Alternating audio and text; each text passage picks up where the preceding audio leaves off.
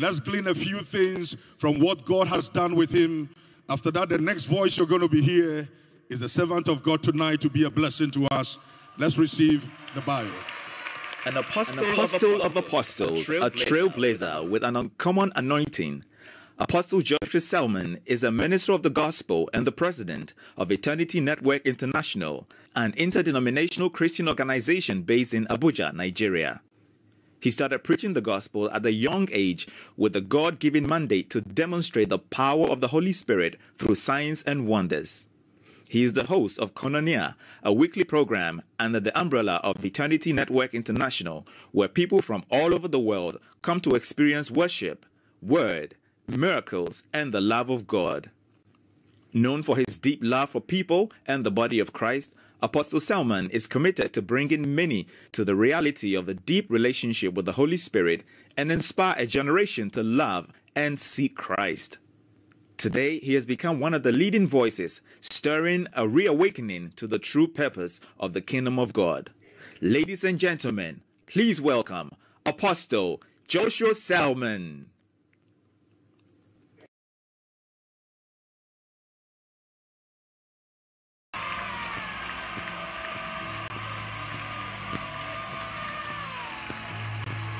Hallelujah. Hallelujah. Praise the name of the Lord. You are God alone from before time began. You are on your throne. You are God alone. You are God alone from before time began. You are on your throne. One more time. Sing, you are God alone. You are God alone. From before time began. You are on your throne. You are God alone. Father, we thank you for tonight. With our hands lifted to Jesus, the author and even the finisher of our faith, we pray that tonight will be a night of extraordinary encounters. In the name of Jesus Christ, give us marvelous visitations by your Spirit. Let your word come with power. And whilst the word comes, oh God, we pray that the sick be healed. We pray that the oppressed be delivered. Lift us to higher dimensions in the Spirit. In the name of Jesus Christ, I pray. Give Jesus a big hand clap. God bless you. Hallelujah.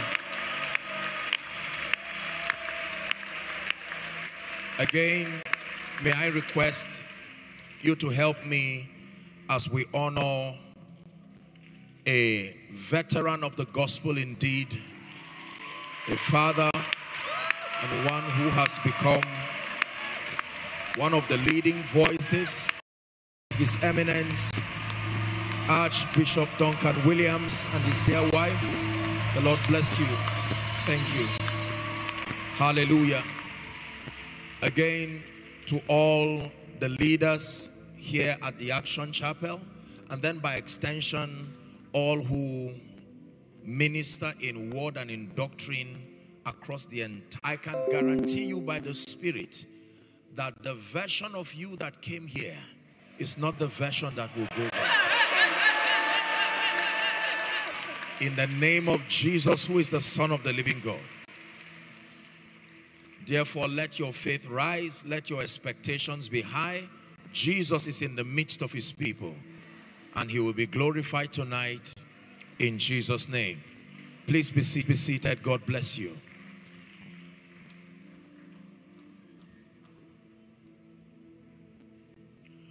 By the way, did I tell you that you are an amazing family? Absolutely amazing. God bless you. Amazing church family here in Ghana.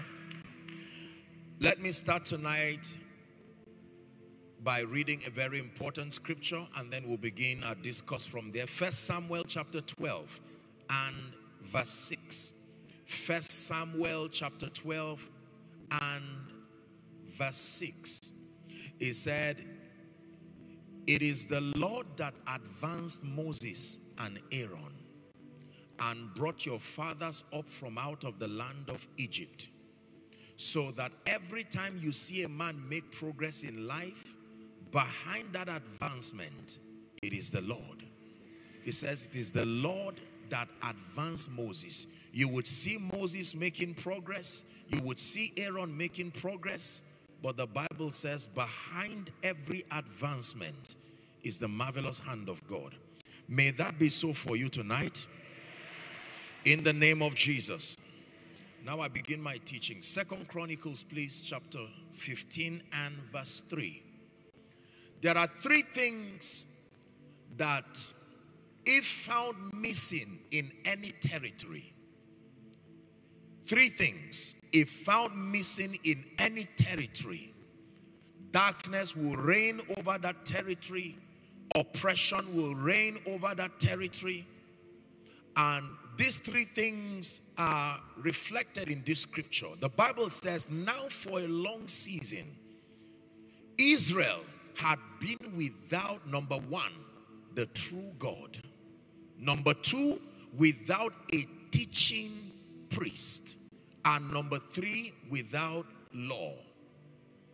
So the formula for decadence and retrogression and servitude and lack of advancement at a territorial scale is, number one, the absence of the one true God. Number two, the absence of the teaching priest. Number three, the absence of principles that govern civil living within a territory. Are we together now? So, if the devil wants to oppress Ghana or Africa or Europe or America or any part at all, the first thing he does is he attacks their conviction, so that with time, subliminally, they will get to a point where they do not acknowledge the one true God. John 17 and verse 3, Jesus is praying now. He says, and this is life eternal, that they might know thee, the only true God, not one of them, the only true God, and Jesus, whom thou hast sent. Hallelujah. Are we together now? Yes. We live in times where it almost becomes like a threat to civilization when you advocate that there is a God in heaven who rules over the affairs of men. When you mention the name Jesus, when you communicate anything that is reflective of spirituality, there are systems and structures already built in place to fight anything God. But can I tell you this? Any territory that rejects God is a territory that will use their short lifetime paying that price. Let every other name fade away. Ghana, listen. Let every other name fade away until there's only you. Let every other name fade away. Jesus, take your place. Jesus, take your place. That's our declaration over this land. Let every other name fade away. Let every other name fade away till there's only you. Let every other name fade away. Jesus, take your place. Jesus, take your place. The Bible says, and Adam knew his wife again, and she bore him a son, and he called him Seth. And he says, men began to call upon the name of the Lord. That means there was a time that they forgot to call upon the name of the Lord. there are things that must be born to remind men again. There are revivals, there are prophetic dimensions. Oftentimes when people forget about God, all he needs to do is take one step out of their lives, and in their pain and their distress, they will remember that there is the one true God. For a long time, there was no acknowledgement of that one true God. The Bible says in Proverbs chapter 3, when you read from verse 5 to 7, it says, trust in the Lord with all your heart and lean not on your own understanding. The next verse says, in all your ways, not some, acknowledge him. To acknowledge means to place value. And he shall direct your path. The next verse says, do not be wise in your own eyes. It says, fear the Lord and turn away from evil. Through the technological advancement in medicine and IT, and all of these kinds of things, as the world continues to evolve, it seems as though we are getting to a place where we do not see the importance of God in our lives, in nation building again. God looks like an alternative to failures. That means if you lack prosperity, if you lack intellectual advancement, educationally speaking, and you do not have any opportunity for influence, then you can console yourself by being spiritual. Listen carefully. The nation that rejects God is a nation that has rejected its future. The family that rejects God is the family that would have given up the future. The destiny that rejects God is a destiny that will spend its lifetime paying the price. For except the Lord builds the house, my Bible says they labor but in vain. Except the Lord watches over the city, the watchmen watcheth but in vain. He says it is vain to wake up early and to sleep late, only to eat the bread of sorrow. There is only one who can give his beloved sleep: God. Are we together? Very simple message, but you must pay attention. The nation of Israel, once and again, they found themselves deviating from the ways of God. Moses went up the mountain to receive the commandments, and just for 90 days, he returned back and he met all kinds of spiritual harlotry. They had built an image with the same resources that they would be using in the future to build him a temple. And they said, this be the God that brought us out of Egypt. I can tell you one thing with God. When the Bible says God is a jealous God, jealousy is not a negative attribute. Jealousy is like a gun. It depends on who is holding it. If a military man is holding that gun, good for you. If an armed robber is holding that gun, bad for you. So jealousy is the quality that makes you protective of anything that you have. So when the Bible says God is a jealous God, it is that quality in him that insists that the devil does not take advantage of you because you are his. And he expressed that jealousy by saying, I have loved you with an everlasting love. He says, and I have drawn you with my loving kindness. As great and mighty as God is, he was not ashamed to declare his vulnerability over his creation, that he also calls his bride. Are we blessed? So my first charge tonight, before I begin to pray and minister, is that Ghana as a nation and every region must consciously return to a place where you acknowledge that there is the one true God. Listen to me. The God of heaven is not a nuisance to civilization. He began civilization. Are we together now? Yes. God is not anti-advancement. That was why I gave you that scripture, that it was the Lord that advanced Moses and Aaron. Behind the exploits of men in this kingdom brothers and sisters, is the mysterious hand of God, lifting men, opening doors. Nicodemus came to Jesus, John chapter 3, please give it to us, verse 1. Nicodemus came to Jesus by night and said, Rabbi, we know that thou art a man, verse 2 now, sent from God, for no man can do these miracles that thou doest except. There are things that the world of men cannot afford. You can't find it in a bank. You can't find it in a school. The power of God is not saved in a bank. The power of God cannot be found under the earth. It's not a mineral resource. If you see a man walk in that dimension, it is God that gave it. Are we together? Listen to me. There are times that we think our intellectual prowess, and now I'm speaking apostolically, not just to the nation of Ghana, but to Africa and also the globe. We are coming to times where men are becoming embarrassed and ashamed to acknowledge that spirituality remains an advantage to men. Listen to me.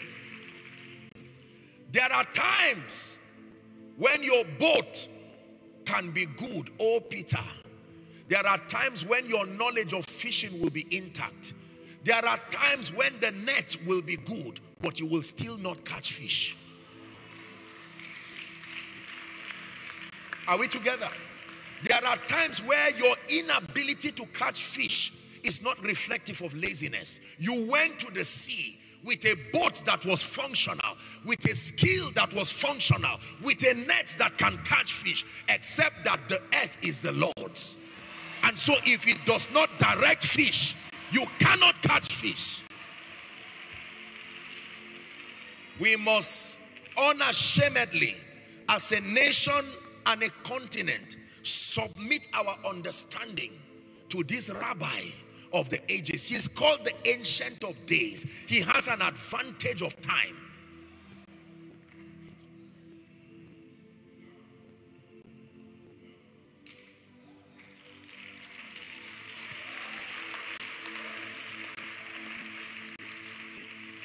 Please give us that scripture again. 2 Chronicles 5:15-3.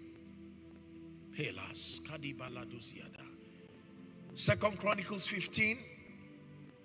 15:3. So the first is without a true God. There can be many gods. When you mention God in our world today, God means anything, including yourself, including your mind, including your bank account, including your certificate. But let me tell you this, the jealousy of God is so strict that anything that stands his place in your life, he will fight it, even if he's the one who gave it to you. The moment it finds its way to sit in that position that is exclusive to God, you have declared war. And did you know that this God is also a warrior? When he fights, he does not lose. Let me tell you why many blessings, even from God, destroy us. Because when we receive every good and perfect gift that the Bible says comes from above, we exalt it to a point where it pushes God out of our lives. So your certificate, your intelligence, very necessary, but you can exalt it to push God out of your life. The opportunity to be blessed financially, whatever it is that he's given you, the safest position of a believer is when you submit yourself alongside everything that constitutes an advantage to your life under the government of the Christ.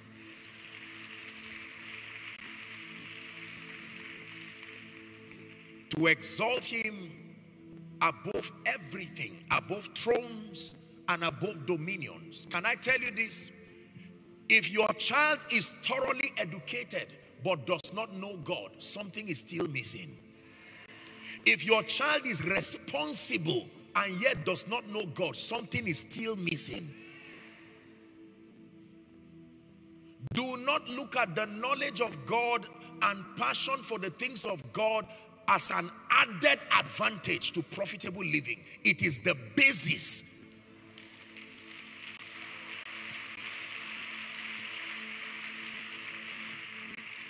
It's a very simple but powerful charge tonight.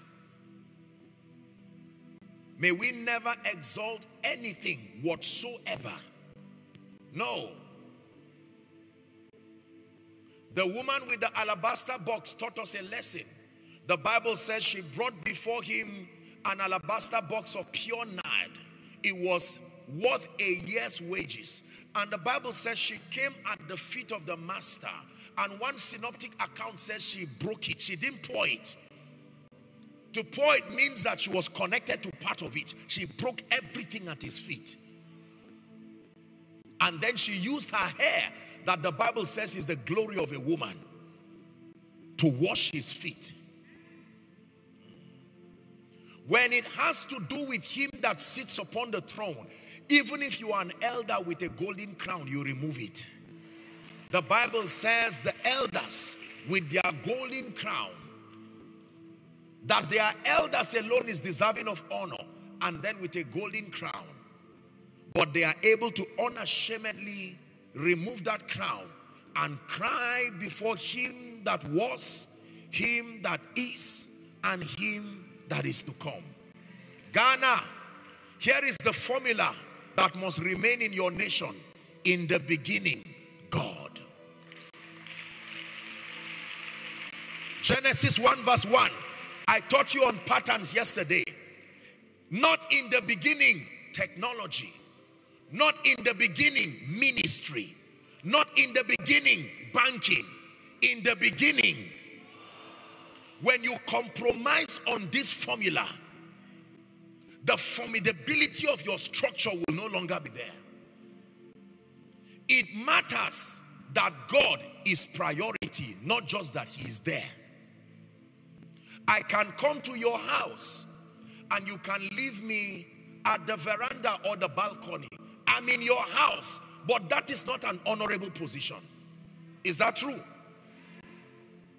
There are visitors who come to our houses and we leave them at the gate. It's a level of honor. There are others who may be in the compound but not inside the house. But there are others we can even take them to the bedroom as an expression of our depth of confidence and intimacy. So do not tell me that God is in your life. Where in your life is he?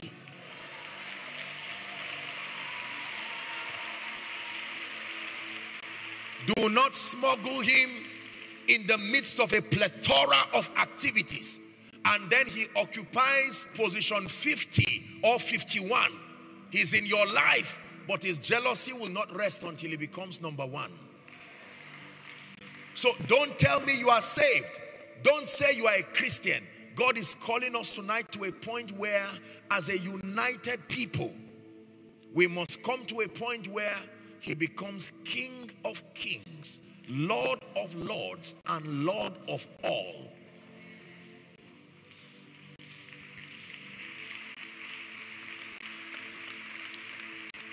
Are we together? I lay it all down again to hear you say that I'm your friend. Help me find a way, bring me back to you.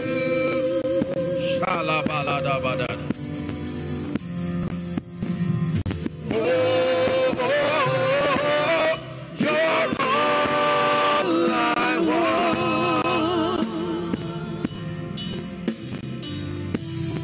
You're all I've ever needed.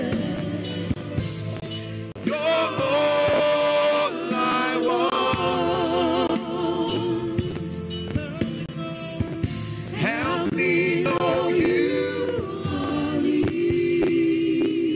Listen, if you ever buy into that narrative that the more you commit your heart to the Lord, the more you fail, please look at my life as an example that nobody gives him all and remains down. The Bible declares no eye has seen, nor ear heard.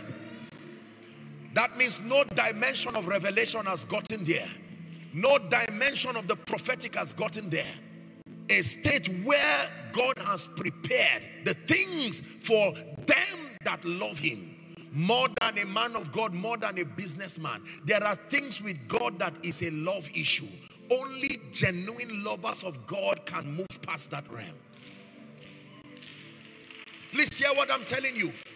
You can be a prayer warrior and not be a lover of God. You can be a diligent man of God and not be a lover of God.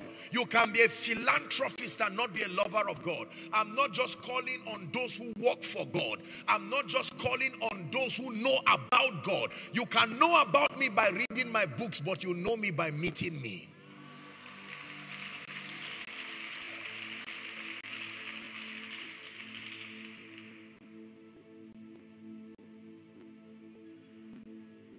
My obsession and my passion has been to lead this campaign across the nations, that there is a God in heaven. The king in his pride, negating the authority and the government of God, was turned to a beast, not a parable. It happened. For 7 years, a beast with the brain of a human, to remind him that there was a God that sits upon the circles of the earth. Can I tell you, just because God is silent does not mean he's weak. There are times where God can arise. Are we blessed? Let me encourage all who love and serve his purposes, especially co-laborers. Let us love God more than ministry. Ministry can become an idol. Let us love God more than church, love God more than prayer group, love God more than whatever it is. Whatever you do only finds relevance to the degree to which your love is intact. I love him more than ministry. I will give up ministry 1,000 times to protect my love for him. Hear what the psalmist said. He says, better is one day in your house than 1,000 elsewhere. That I rather be a doorkeeper. That's how much he desired his presence. No wonder he was a man who was called a man after God's heart. That was a testimony that not even Moses got, even though he met God face to face. Can I tell you this? The greatest testimony in my life, at the end of my life, if I have a testimony I want the nations to know, it should not be that I traveled around the world bringing the power and the glory of God. It shouldn't be that this was another apostle and another revivalist. I covered the testimony of Enoch, and Enoch walked with God.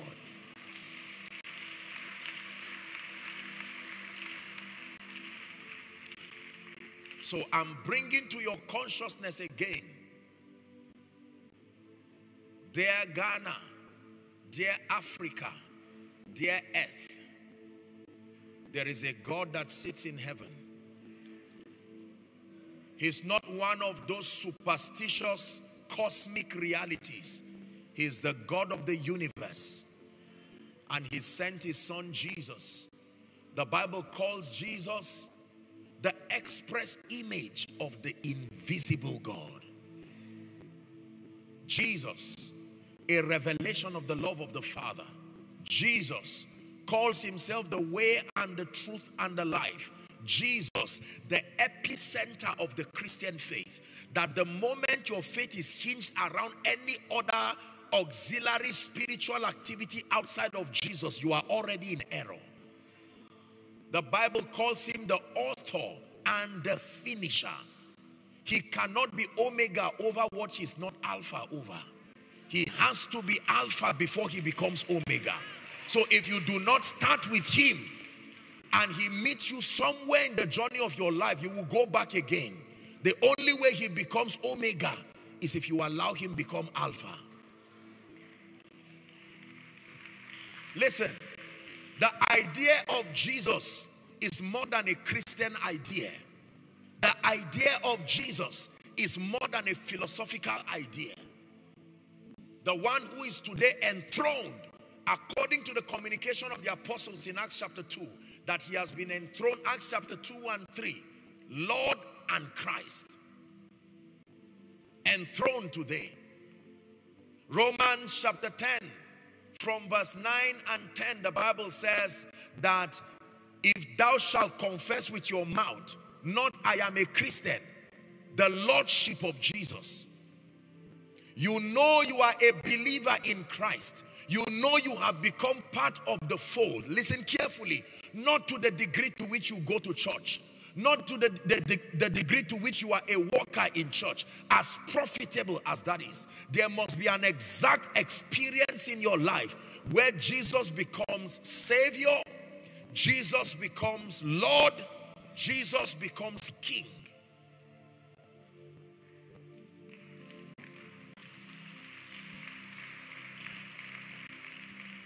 There are many people in church who might be on their way to hell because they are around the things of God, but they have not made up their minds in total surrender to come to Jesus. Emmanuel, God is with us. He shall reign.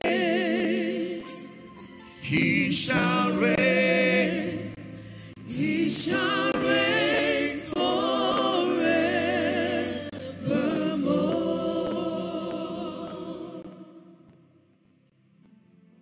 For a long time, Israel had no true God. This is life eternal, that they may know thee, the one true God, and Jesus whom thou hast sent. All the streets in Ghana and all the regions in Ghana must know that Jesus is Lord. This is not the activity of evangelists. No. The whole assignment of a witness. Can I tell you this? I'm not teaching on this now. I'm sure that God will grant another platform for us to discuss this.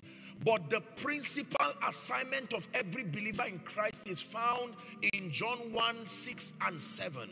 The Bible says there was a man. It did not say sent from his father. There was a man, verse 6, called you, sent from God. You only pass through the territory of Ghana, so you assume the identity of a Ghanaian. But by your divine and prophetic revelation, the Bible says you were sent. Truly, like an arrow from eternity into time. If you pass through the U.S., they would call you a citizen of U.S. If you pass through the soil of Ghana by Ghanaian descent, they will call you a Ghanaian. But more than your territorial connection, the Bible reveals to you. Please give us that scripture. There was a man sent from God. When he got to the earth, they gave him an earthly name called John. Like they gave the word an earthly name called Jesus. His original name was not Jesus. There are footballers today called Jesus. There are Mexicans called Jesus. Their name does not carry power because it is an office. It is not the pronunciation of the name. It is the revelation of the office.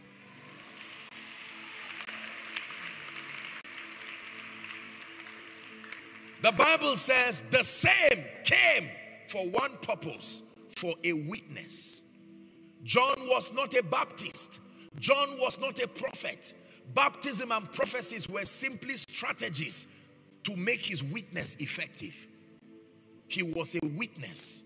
Even Jesus himself, Revelations, when he appeared to John in the Isle of Patmos when he was banished, the Bible starts by saying, Revelations 1, the revelation of Jesus Christ, which he gave unto his servant John, that is to show him the things that would come to pass. And he sent it and signified by his angel. When you read on, he calls Jesus the faithful witness. So generically speaking, our assignments as believers is to be witnesses. A witness is a validator of a claim. You do not need a witness until there is a contention over a claim. Then you are asked to bring a witness. And a witness is only a witness if he has a token of truthfulness called evidence. If you do not have an evidence, you are not a faithful witness. This is why he's invested the anointing of the Holy Spirit, the wisdom of God. All of these provisions are equippings to make us effective witnesses. But my first call tonight is Ghana, Africa, planet Earth, one more time. Let us not allow history teach us a lesson by repeating itself. There is one true God, and Jesus, whom he has sent. The Bible says, for God so loved the world that he gave that one, as at the time that was written, it was his one and only begotten Son. But today we know by the authority of Scripture that he is now the first begotten of we the brethren. That whosoever believes in him should not perish, but to have everlasting life. Let me pause for a minute right now, and please permit me to make an altar call before I continue. There are people here, I saw such a crowd of people, the overflows outside, even extending right almost to the gate. And there are thousands others following by way of the TV station, by way of internet. I present to you Jesus, not as a religious, the head of a religion. I present to you Jesus as a representation of the love of the Father. This is the gospel of salvation. The gospel of salvation is the revelation of the love of the Father, revealed in and through the substitutionary sacrifice of Jesus. Man being the object behind that love. And then it extends to creation, to the end that whosoever believes in him, the Bible says, that he should not perish, but now become a recipient of his life. And that life is more than eternal life. What we were given is more than eternal life. Because theologically speaking, not to create any confusion, but everybody really lives forever. It is location, not possibility of living. Everybody in hell will remain alive. Everybody in heaven will remain alive. When you read the story of Lazarus and the rich man, when they exited the earth, they did not cease to live. So when you win souls, you ask them, where do you want to spend eternity? Not will you. You will. The question is location.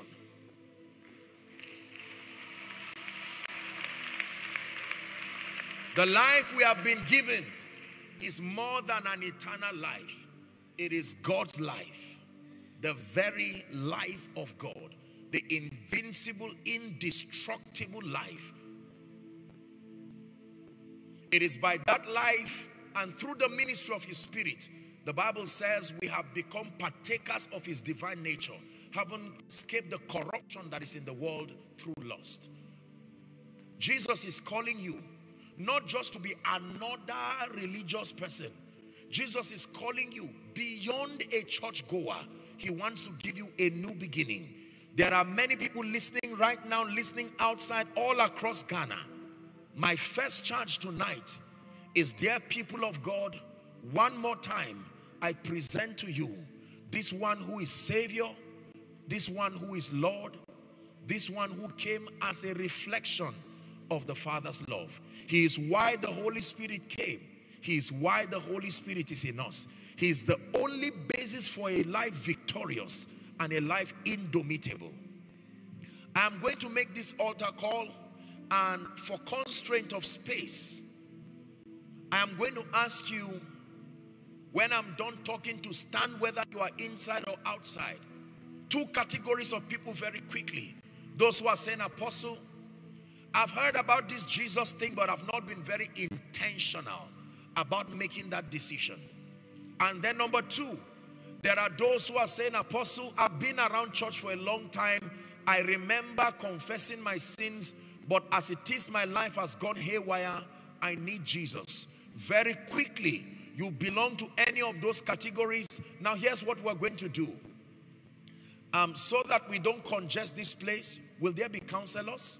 Will there be? Okay, beautiful. So now here's what will happen. For those who are in here, I'm going to ask you, if you can, very gently, you don't have to push anybody. As many who can stand here, if this space is exhausted, then you will just stand across the aisles. When I pray with you, then you will follow the counselors, or you may return to your seat, whatever instruction you are given. For those outside, you don't need to come in. You just move to your screen. The overflows, those following by way of TV or internet, right where you are in your home, your office, you're going to make that decision. I'm going to count 1 to 5. And I want you, with the boldness and the determination of the prodigal son. The prodigal son said, how many hired servants has my father? And I'm here feeding with the swine. The Bible says he came to himself, and here's what he said. I will arise and I will go to my father. And I will say, Father, I have sinned against you and against heaven, and I am not worthy to be called your son, but take me as one of your servants. The Bible says, whilst he was on his way coming, the father came and embraced him, kissed him, restored his dominion, and put a signet ring. I'm counting 1 to 5. The Holy Spirit is talking to someone who must win that war tonight. Are you ready? 1. Leave your seat if you're coming, and come and stand here before Jesus. Let's celebrate them, Action Chapel, as they come. Everywhere.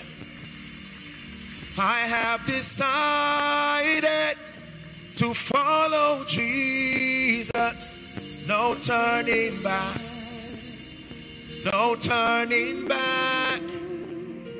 I have decided to follow Jesus. No turning back. No turning back. 2. Young and old, swallow your pride tonight and come to Jesus. He calls you as an expression of his love. Please don't kneel, stand so there can be more space.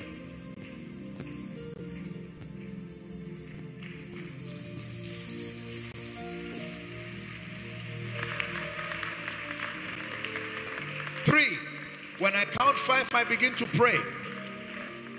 Someone is saying, Apostle, I don't think I'm a bad person, but I'm not sure I've made that decision. Stand up and join them. When the Titanic sank, there were only 2 lists: those who died and those who survived. There is no sitting at the fence.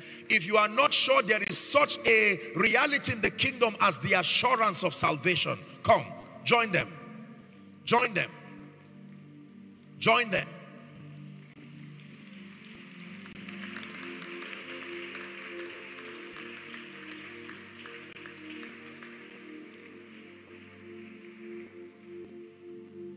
This is 4 now, the last count, and then we'll begin to pray. If you're coming, please quickly come and join them. I want to pray with you. Now, for all of you who have responded to this altar call, acknowledging Jesus, please understand why you are here. Don't just be emotional, be very spiritual about this decision. The Bible records that with the heart man believes unto righteousness, and with the mouth confession is made unto salvation. Please lift your right hand high above your head. Everyone who is praying this prayer, all the overflows, please follow suit. And you who is praying in your home and everywhere you're connecting, right there where you are, Jesus is there. Please say this after me as loud as you can. Let it be from the depth of your heart. Say, Lord Jesus. One more time, say, Lord Jesus. Tonight, I have heard your word. I believe that you are the Son of God. I believe that you died for me. I believe that you rose again for my justification. I declare that Jesus is my Savior. Help those under the anointing there. My Lord and my King.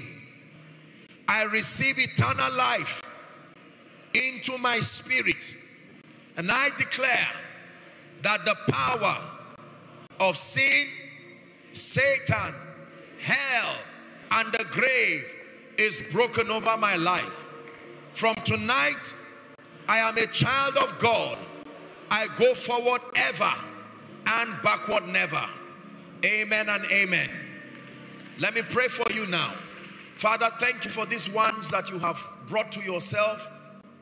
The Bible says no man cometh to the Father except through his Son. You have brought them by the authority of Scripture. I declare your sins forgiven. And I call you recipients of the life of God. In the name of Jesus Christ, I declare that you enjoy the ministry of the Word and the ministry of the Holy Spirit. That you are established in righteousness and you go from glory to glory and grace to grace. For in Jesus' name I pray, and the church said, amen. Now, okay, beautiful. Now here's what I want you to do. If you turn to the back, you're going to see counselors waving their hands. I'd like you to politely follow them. They'll have a word with you and you'll rush back to your seat and join the service. Please, counselors, let's make it fast with them so that they can return to their seats. Let's celebrate a harvest of souls.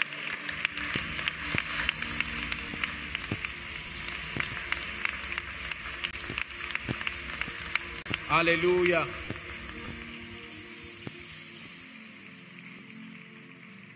Back to our scripture, we have to finish up very quickly. 2 Chronicles 15 and verse 3. We're working on that scripture now. For a long season, Israel was without the true God. And then number 2, without a teaching priest. According to Jeremiah chapter 3 and verse 15, the Bible declares that I will give you pastors or shepherds who are after my heart. Jeremiah 3:15. I will give you pastors who are after my heart. The Bible says they will feed you. Listen to me. The level of spiritual understanding of a territory is directly proportional to the quality of the men and the women of God who are in that territory. Are we together? When the devil wants to bring a territory into a level of spiritual ignorance or decadence, all he needs to do is to invest his time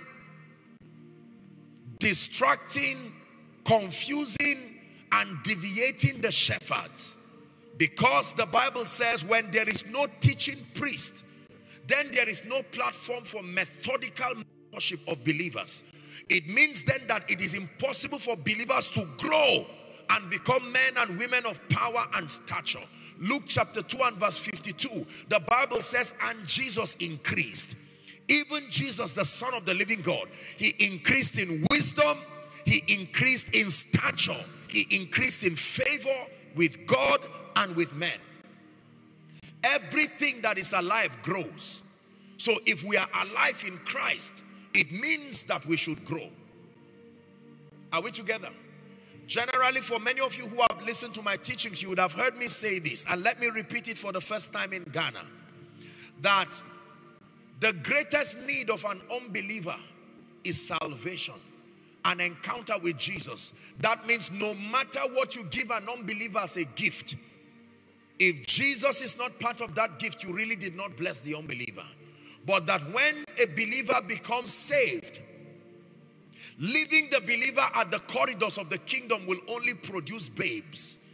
And when there are children, the Bible says an heir, for as long as he's a child, Galatians 4, differeth not from a slave, even though he be Lord of all.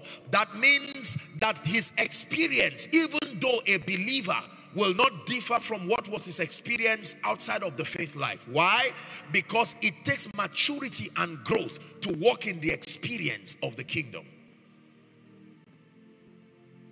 Hallelujah. So, the greatest need of a saved believer is transformation. Transformation by the sound exegesis of Scripture. Hebrews chapter 6 from verse 1 lists 6 doctrines that represent the foundational pillars of the Christian faith. If a believer is to mature, it talks about the foundation of repentance from dead works, faith towards God. Number 3, verse 2, the doctrine of baptisms, laying on of hands, resurrection of the dead, and eternal judgment. And verse 3, he says, this we will do if God permits. That means that we need to transit and to grow from the level of spiritual immaturity. Like I respectfully observed yesterday, the average believer in Africa needs to contend for greater levels of illumination to grow. We need to grow. And listen to me, there are two principal indices that measure the spiritual growth of a believer. Number one, you are growing as a believer to the degree to which you conform experientially to the image and the character of the Christ. That is the first biblical index to measure spiritual growth. Paul was speaking to those who were already saved, and he said, my little children in whom I travail, until Christ be formed in you. The first biblical index to measure spiritual growth is your degree of conformity to the image and the character of the Christ in experience. Number two, the second biblical index that is used to measure spiritual growth is your depth of comprehension of the mysteries of the kingdom. He told Job, he said, knowest thou the ordinances of heaven? He says, and canst thou establish their dominion upon the earth? Psalm 82 and verse 5, they know not, neither will they understand. They walk on in darkness, and all the foundations of the earth are out of course. Next verse says, I have said, ye are gods, and all of you, not some, are children of the Most High. Verse 7 says, but you shall die like mere men and fall like one of the princes. It takes knowledge to rise. Paul was speaking and he said, I went up by revelation. Not by desire, I went up by revelation. Psalm 60 and verse 1, arise and shine, for your light is come. Not your light is with us. Isaiah 60. I keep saying Psalm. Isaiah 60 and verse 1. Arise, he says, shine, for your light is come. Not your light is available, is when it comes to you. Ezekiel chapter 2, when you read from verse 1 and 2, the prophet received an instruction. Son of man, stand up upon your feet and let me speak to you. Verse 1. And the Bible says he did not have the strength. Verse 2 says, and the Spirit entered into me and set me upon my feet. Someone must leave this level of spiritual immaturity through transformation. Transformation. I beseech thee, Romans 12 and verse 1, by the mercies of God, that ye offer your bodies a living sacrifice unto God, which is your reasonable act of service. Verse 2 says, and do not be conformed to this world, but be ye transformed by the renewing of your mind. Philippians chapter 2 from verse 5 says, permit this mind to be in you, which was also in Christ Jesus. There was a construct of an understanding that was in Jesus. And the Bible says that we must sustain the mind of Christ. And that comes through the sound exegesis of doctrine, line upon line, precept upon precept. Are we learning? There is Jesus the way, the methodology of the kingdom. You learn his ways. You learn the mysteries of the kingdom. Jesus was teaching, and in Matthew chapter 13 and verse 11, here's what he said. He said, it has been given unto you to know the mysteries of the kingdom. It has been given unto you, Action Chapel, Ghana, to know. The word know there does not just mean to be aware that such a principle exists. It's the same word that is used between a husband and a wife. To know is a deeper level of fellowship.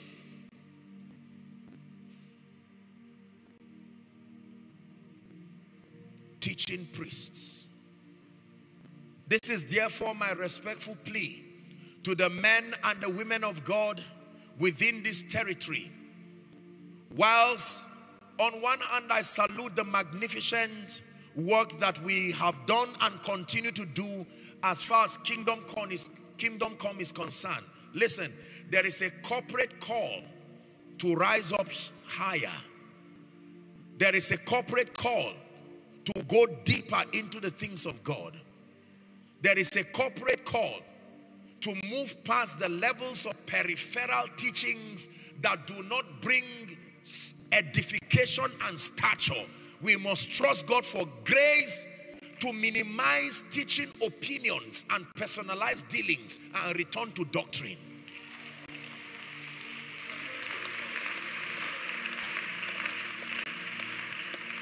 Opinions will produce an aberrated Christian. Believe what I tell you. No matter how supernatural the encounters are, they will have to submit to it is written to profit the believers. So no matter what my spiritual experiences are, no matter the prophetic inclination or the apostolic inclination, I must be able to bring all my experiences only as support systems. The Bible being the basis for communicating doctrine. For as long as our pulpits are filled with well-intentioned, well-meaning opinions, we are going to produce all kinds of people who do not look like Jesus. We don't have to be fake. You don't have to be fake to destroy people. Once you do not know the way, you will produce something else. I can be a very sincere person. Tell me one meal in Ghana that everybody loves. Give me a name.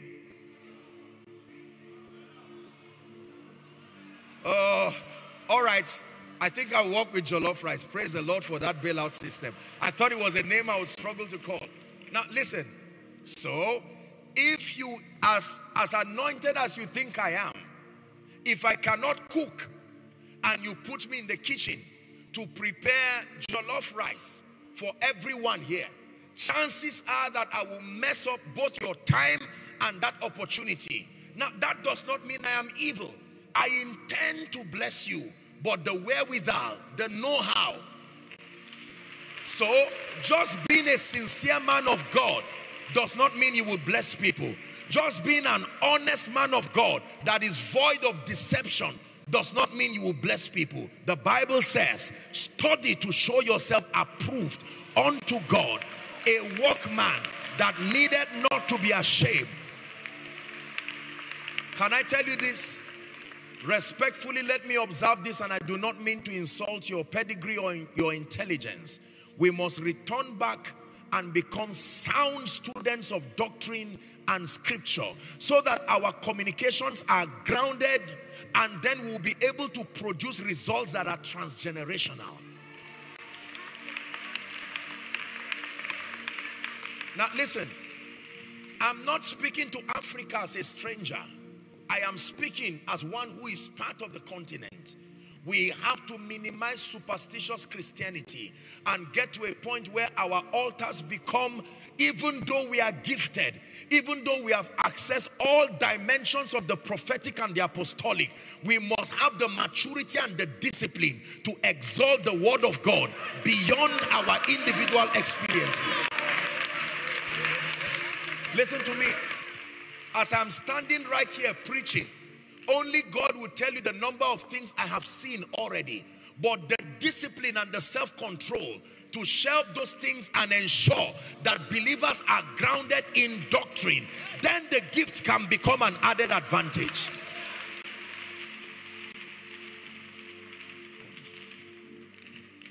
For a long time, Israel did not have the true God and then a teaching priest. The gifts of the Spirit can attract people. Signs and wonders can bring people. But let me tell you this. Only a sound teaching grace that is doctrinally based can build believers to a point of stature and maturity. Are we together? Now, one of these, my dear ushers, or all these gentlemen, please come. Let me use you as an example to buttress a point. Any one of you, please come. Come. Anyone. Thank you. Watch this. Assume with me, for instance, watch this gentleman. If this gentleman gets saved in the average African church or today's church, after 3 or 4 years, I should be able to probe his spiritual understanding and find out what has he learned in addition to that encounter.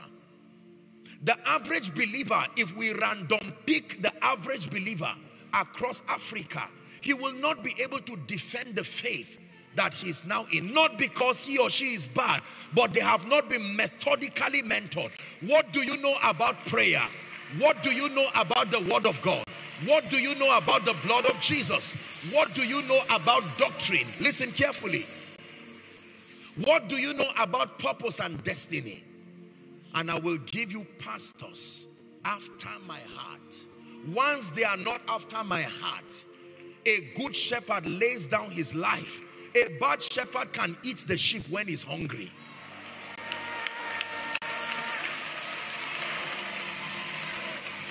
Now listen. Can I tell you this? Let me put a disclaimer here. As I teach, do not point fingers at people.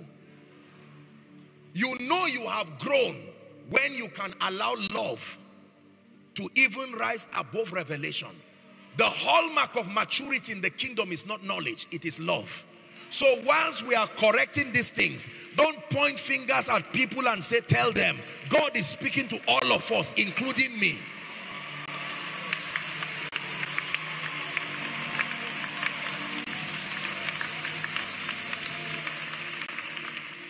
Hallelujah. Don't go back to your assemblies and hear a man of God talk and he's making some of these mistakes we are observing. Then you now begin to dishonor people and point fingers. Any revelation that has to make you lose honor to communicate it is not accurate. Are we together? That any revelation that will require you dishonoring the body. I wish I had time tonight. I would have taught you 4 major encounters that every believer must have to gain stature and maturity.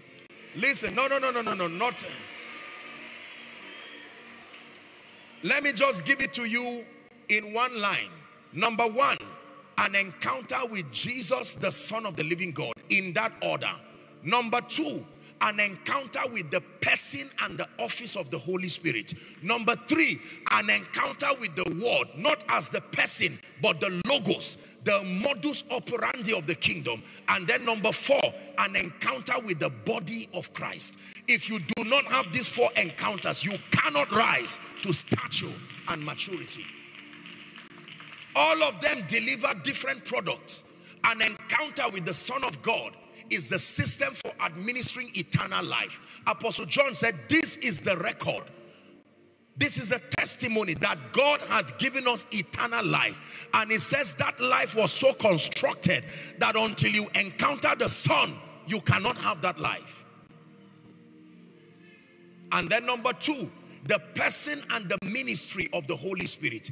Even though the Holy Spirit plays a role at the new birth experience, you need to encounter the Holy Spirit in his office. Jesus was teaching and he said, I have many things to tell you, John 16, but ye cannot bear them now. He says, how be it when he, the Spirit of truth, is come, that he will guide you into all truth. He will not speak of himself, but that whatsoever, he will show you things to come. The Spirit of truth. That means trust whatever he tells you. There is no lie, no guile, no deception. He is the Spirit of truth. The Bible also calls him the Comforter, the Paraclete, an extension of the ministry of Jesus. That the world is not able to receive of him for 2 reasons. 1, they cannot see him. Is that true? Yes. It says, but you know him, for he is with you and shall be in you. Now he has come to live in us. The Holy Spirit. You must encounter the person and the office of the Spirit, and the Lord walking with them, confirming the words with signs following. The 3rd encounter, like I stated, is the encounter with the word of God as the logos of God, not just as the person, Jesus. The modus operandi of the kingdom, the cure for ignorance. Spiritual authority is derived from your comprehending the word of God is the word exousia, the capacity through knowledge to stand in the stead of another. Just because you have encountered Jesus does not mean you will be able to command authority and power in this kingdom. The centurion said, for I am a man under authority. I say to one, go, and he goes. Come, and he comes. Do this, and he does it. We must submit to the word of God. Ignorance will defeat any believer. Ephesians 4 and verse 18. Paul, mentoring the church in Ephesus, he said, having their understanding darkened, being alienated from the life of God through the ignorance that is in them because of the blindness of their heart. In fact, the assignment of Satan, who is the God of this system, is to blind the minds of people. It is such people that the word of God becomes null and void. It becomes unprofitable. So what then is the assignment? Listen carefully. What then is the assignment of a true man of God as far as the communication of sound doctrine and the building of believers within a territory is concerned? Ephesians chapter 3. Be patient with me, please, as we read to 9. The real verse is verse 9, but let me start from verse 3. Ephesians 3 and verse 3. Is God helping us? How that by revelation, Paul is speaking now. He made known unto me the mystery, as I wrote afore in few words, whereby when ye read, ye may understand my knowledge in the mystery of Christ, which in other ages was not known to the sons of men, but now, everybody say now is revealed unto his holy apostles and prophets by the Spirit, that the Gentiles should be fellow heirs. Jump to verse 7. Whereof, that means by reason of this mandate, I was made a minister. So this was the whole goal, qualified me to be a minister, according to the gift of the grace of God given to me by the effectual working of his power. 8. I, who am less than the least of all the saints, is this grace given, that I should preach among the Gentiles the unsearchable riches of Christ. If you are a Christian, read the first 5 words you see in verse 9. 1, 2, read. And to make all men. Wow, stop there. To make all men see. There is a grace that should be on every man of God that can make all men see, regardless their level of educational limitation or otherwise. It is a grace that can make all men see.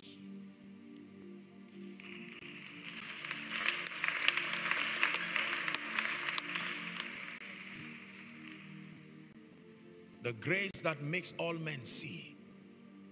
You must covet that grace.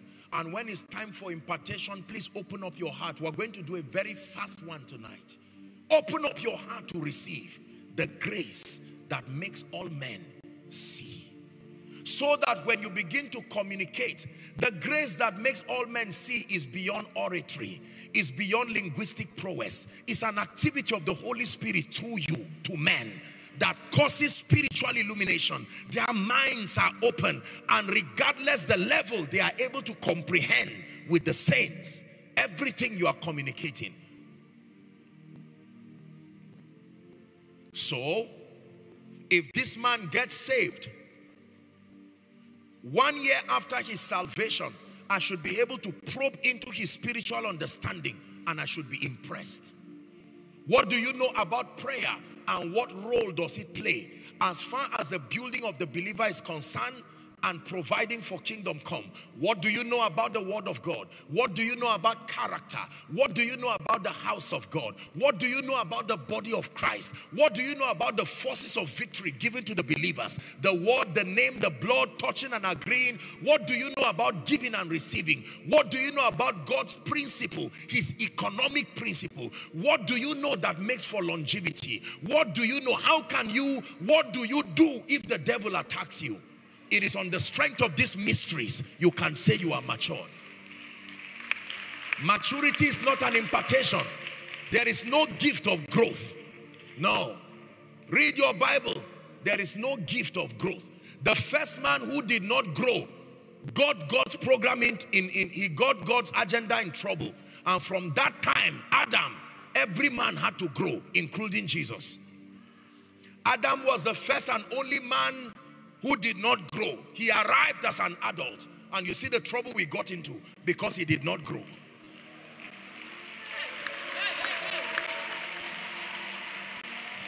Hallelujah. So God is counting on us to obtain grace. There's no time to teach on the third one, laws.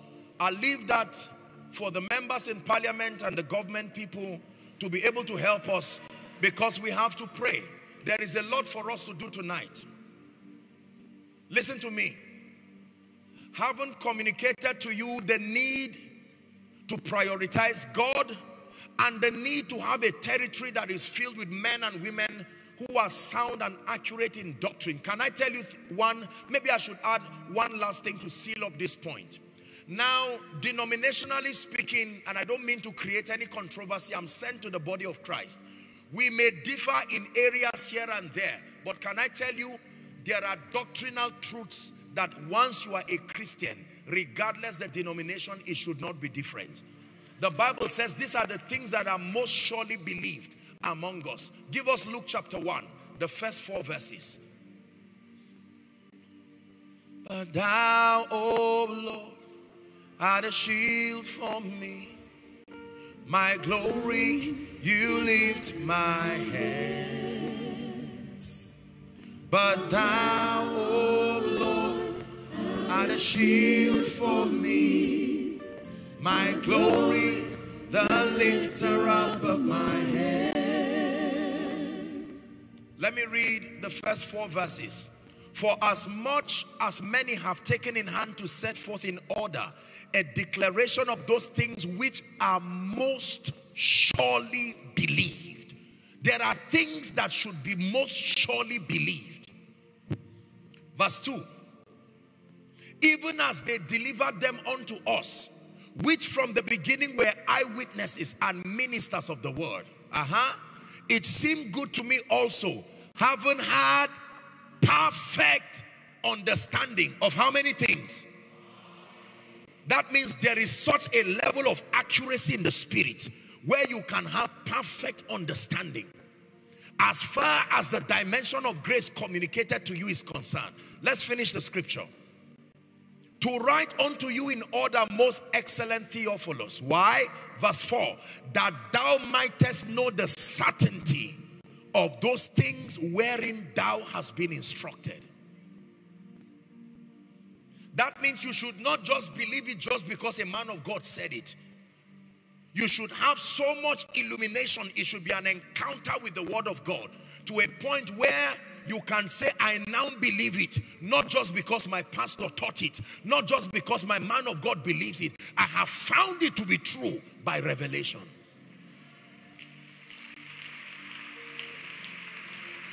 Hallelujah. Praise the name of the Lord. Thank you. The Lord bless you. Now, for the sake of time, we are going to pray. And I'm going to do 3 things very quickly. Number 1, we are going to pray for the sick.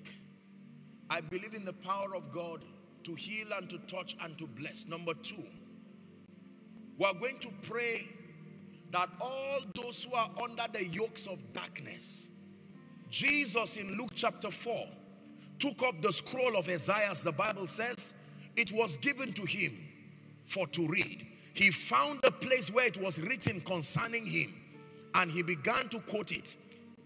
He read it and he said, the Spirit of the Lord is upon me. It was the messianic prophecy of Isaiah 61. The Spirit of the Lord is upon me, he says, because he hath anointed me. To anoint means to ordain, to legitimize an operation. He has legitimized me to preach glad tidings to the meek. He had sent me to bind up the brokenhearted, to proclaim liberty to the captives and the opening of prison to them that are bound. Can you imagine this? That there are people who, although physically they are walking, but in the realm of the spirit they are bound in prisons. Verse 2. To proclaim the acceptable year of the Lord and the day of vengeance of our God, to comfort all that mourn. I like this now. Verse 3. The Bible says to appoint unto them that mourn in Zion. Do you know what that means? To fix the date of their liberty. Because the Bible says whatsoever Adam called it, that was the name thereof. That is authority. That is dominion. Next verse. It says to give them beauty for ashes. Let's go back to 3. The oil of joy for mourning. The garment of praise for the spirit of heaviness, that they might be called the oaks or the trees of righteousness, the planting of the Lord, that he might be glorified. So God wants to be glorified in our lives. And one way he's glorified is when the encumbrances and all the things that impede our growth and our excelling in the kingdom, when they are taken out of the way and we find joy, in our joy he is glorified. Because he says, hitherto you have asked for nothing. He says, ask and you will receive, that your joy may be full. Are you ready to pray? Please rise up on your feet.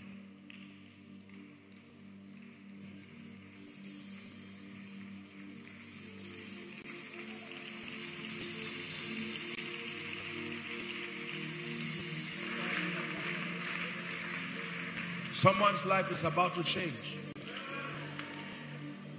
Just one prayer point, and then I'll take a few minutes to minister. Let your heart be opened. Your life is about to change. One prayer point. Father, everything that does not name the name of Christ in and around my life, it must drop right now. Lift your voice and pray. Please pray over your church, over your region, over your family. Go ahead and pray. Is someone clapping his hand and praying?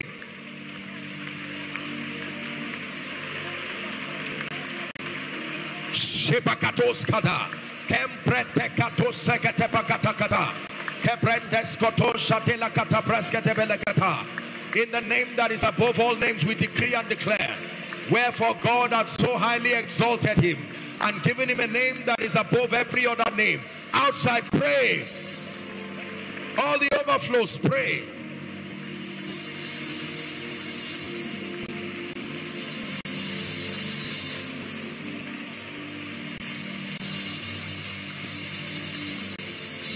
New dimension of grace. Everything that is not consistent with the character of the Christ must leave my life now, must leave this region now.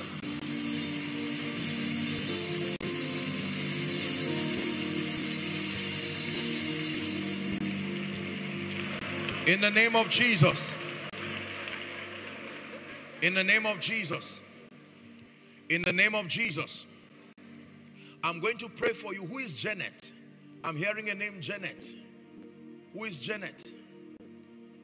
Is there such a name? Anyone with that name, Janet? I just want to speak a word now.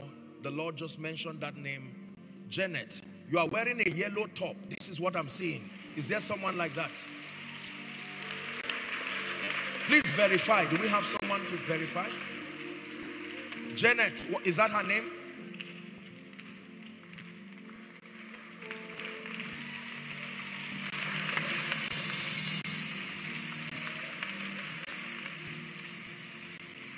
I want to pray for you, my dear. You believe in Jesus Christ? He brought you here to lift you. He brought you here to honor you. This is what you get.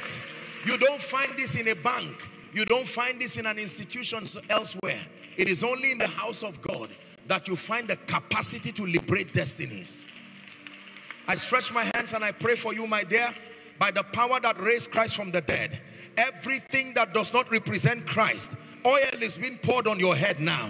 And I decree and declare right now, be free from every oppression of darkness. Now, in the name of Jesus Christ, and I release you that everything that has tied you down and tied your family down, in the name of Jesus, who is the Son of the living God, let it give way right now, never to return. In Jesus' name I pray. Amen and amen. Hallelujah.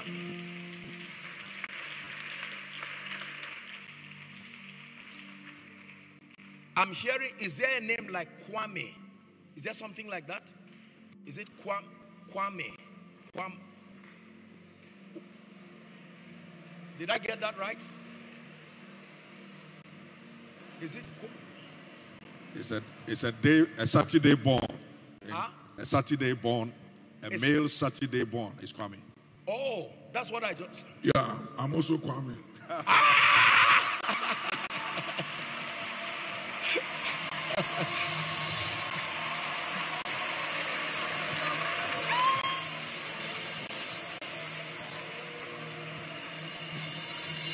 Oh no, that means we're going to have a.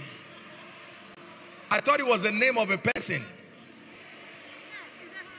Okay, let me just pray, Mass, so you return back. We have a lot to do. Just stay where you are. If you're born, many people were born on Saturday, I can imagine. In the name that is above all names. Now, there are 3 of you standing here right now. I'm seeing fire just coming. The anointing of the Holy Ghost is coming on 3 of you right now. 3 of you. Take that fire. In the name of Jesus Christ. New dimension of grace. I decree and declare in the name of Jesus, as you drink of this ancient fountain, may God work wonders in your life. In the name of Jesus the Christ, may God work wonders in your life. In the name of Jesus Christ, may God work wonders in your life. In the name of Jesus. I don't know if it's a guest that came, but I'm hearing Marianne. Who is Marianne? Marianne. This is what I'm hearing. Marianne.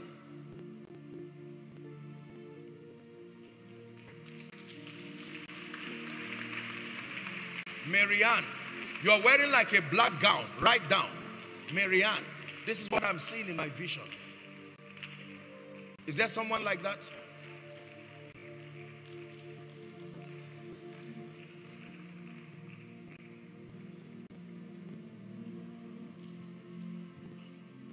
Outside, not the overflow outside, but those who are outside, there are 2 people there. The power of God is coming upon them right now with a loud shout. I don't know how you are going to bring them here, but there is a prophetic word for them. 2 of them outside. The overflow that the camera just showed not too long. 2 of them right now. The power of God is coming on 2 people there. And the Lord is saying He's shifting you to a new season. Please, if you can bring them, I release that grace right now. In the mighty and marvelous name of Jesus Christ. My dear, in the name that is above all names, I want to pray for you.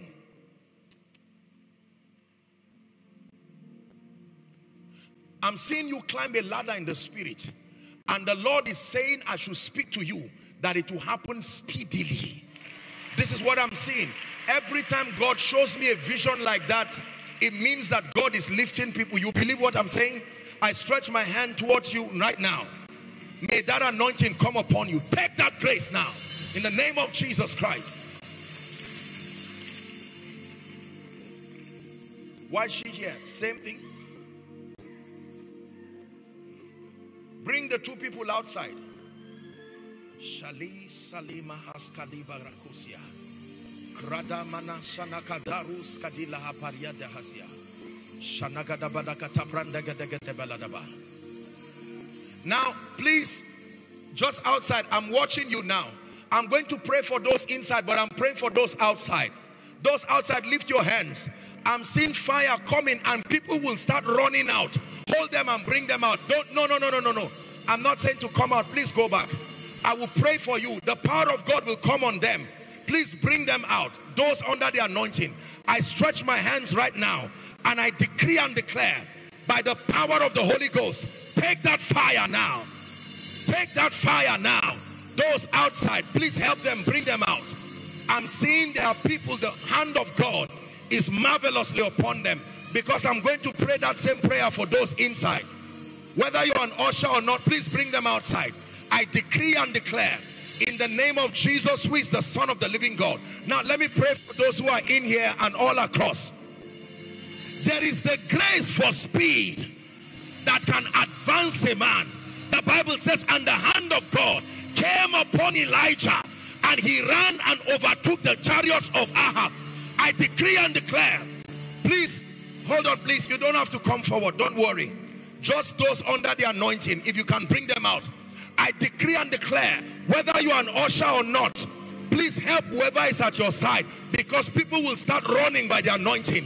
I decree, at the count of 3, may that mantle for speed, Ghana, take that grace, take that grace, take that grace. No more delay. Standing under the grace of his imminence, I decree and declare, everyone held down by the spirit of delay, I come with the rod of the apostolic and the prophetic. Advance by the Spirit of God. Advance by the hand of Elohim. Advance.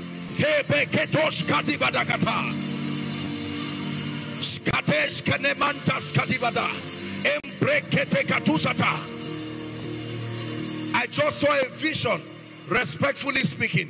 I saw one person at the minister stand here. The power of God is just coming on you. I don't know who, respectfully speaking. I don't know who, but I just saw light just hitting one person here at the minister stand. I don't know who that person is, but the Lord is saying you are drinking of an ancient fountain, and it will be a new season for you. And I declare, may that be so for you. In the name of Jesus Christ. No more delay. Someone pray, I challenge delay from my life. In the name of Jesus. It gives way by the power of the Holy Spirit. Spiritual advancement. Advancement in every area of my life. I want to teach you a very simple song. Elohim Adonai. Elohim, Elohim Adonai.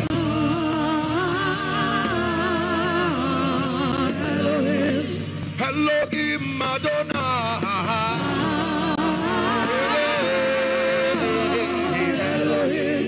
Elohim Adonai.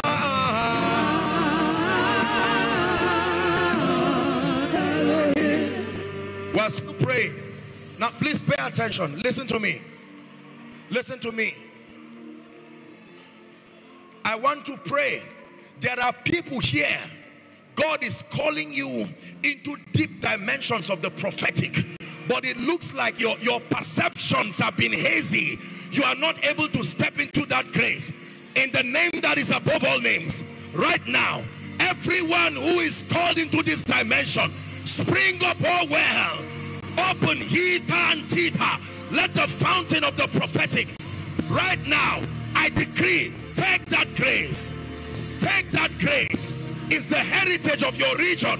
So I stand in faith and I decree and declare an activation of that grace. Outside, inside, arise in power. In the name of Jesus. Prophetic dimensions. The seeing eyes and the hearing ears. The seeing eyes and the hearing ears. The Lord is imparting grace. The seeing eyes and the hearing ears.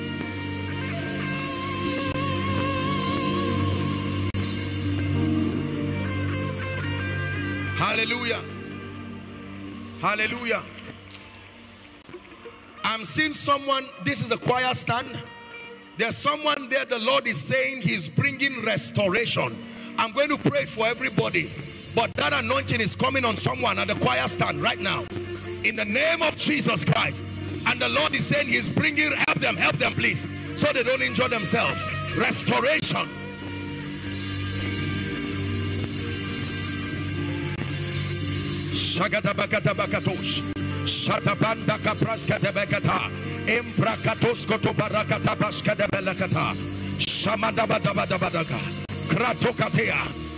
I see an intercessor's mantle. I see an eagle This is what I see.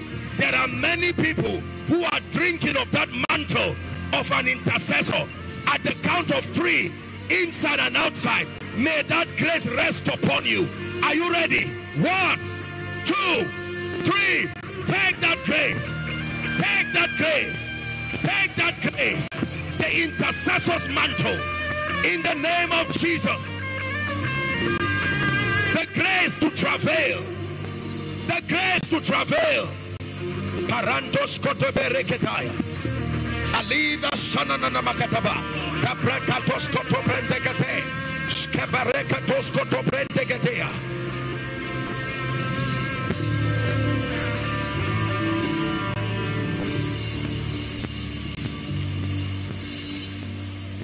Hallelujah. Listen. When Saul, the son of Kish, went to look for his donkey, when they met Samuel, there were 3 things that Samuel said. Number 1, he said, the donkey that you have been looking for has been found. Please, if it's all right for me to pray, I just saw light coming here and I saw 2 people here. That the power of God is just touching you, and the Lord is saying he's bringing help them. Oh dear, in the name of Jesus Christ. I don't know who, but please, if I'm allowed to pray, I just saw light, and God is, I'm seeing people rising on ladders, just climbing. I impart that grace right now in the name of Jesus to all who have come. Take that grace from the front to the back. Take that grace now in the name of Jesus Christ.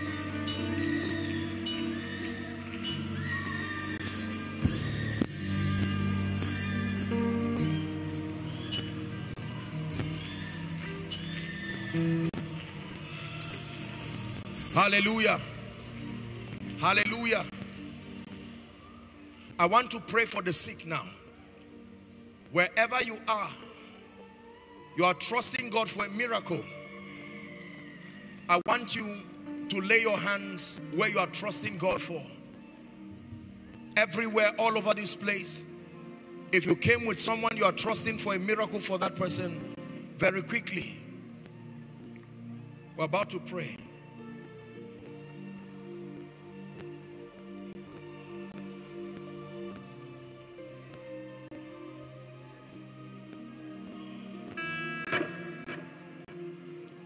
One of you here,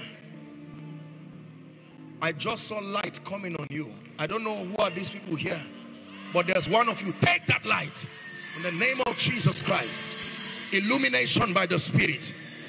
The Lord is opening your eyes. High level spiritual illumination. This is what the Lord is saying. And I stand upon this grace in this house and I minister it to you by the power of the Holy Spirit. Lay your hands now. I have to pray.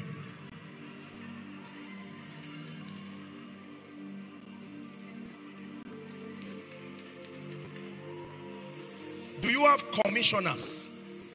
Commissioners. I'm hearing commissioner. Is there anybody here who is a commissioner?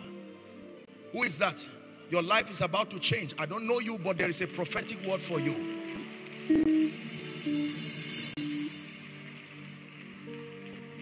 Blessings to you, ma'am. Can I pray for you? Because the Lord, I had the name commissioner.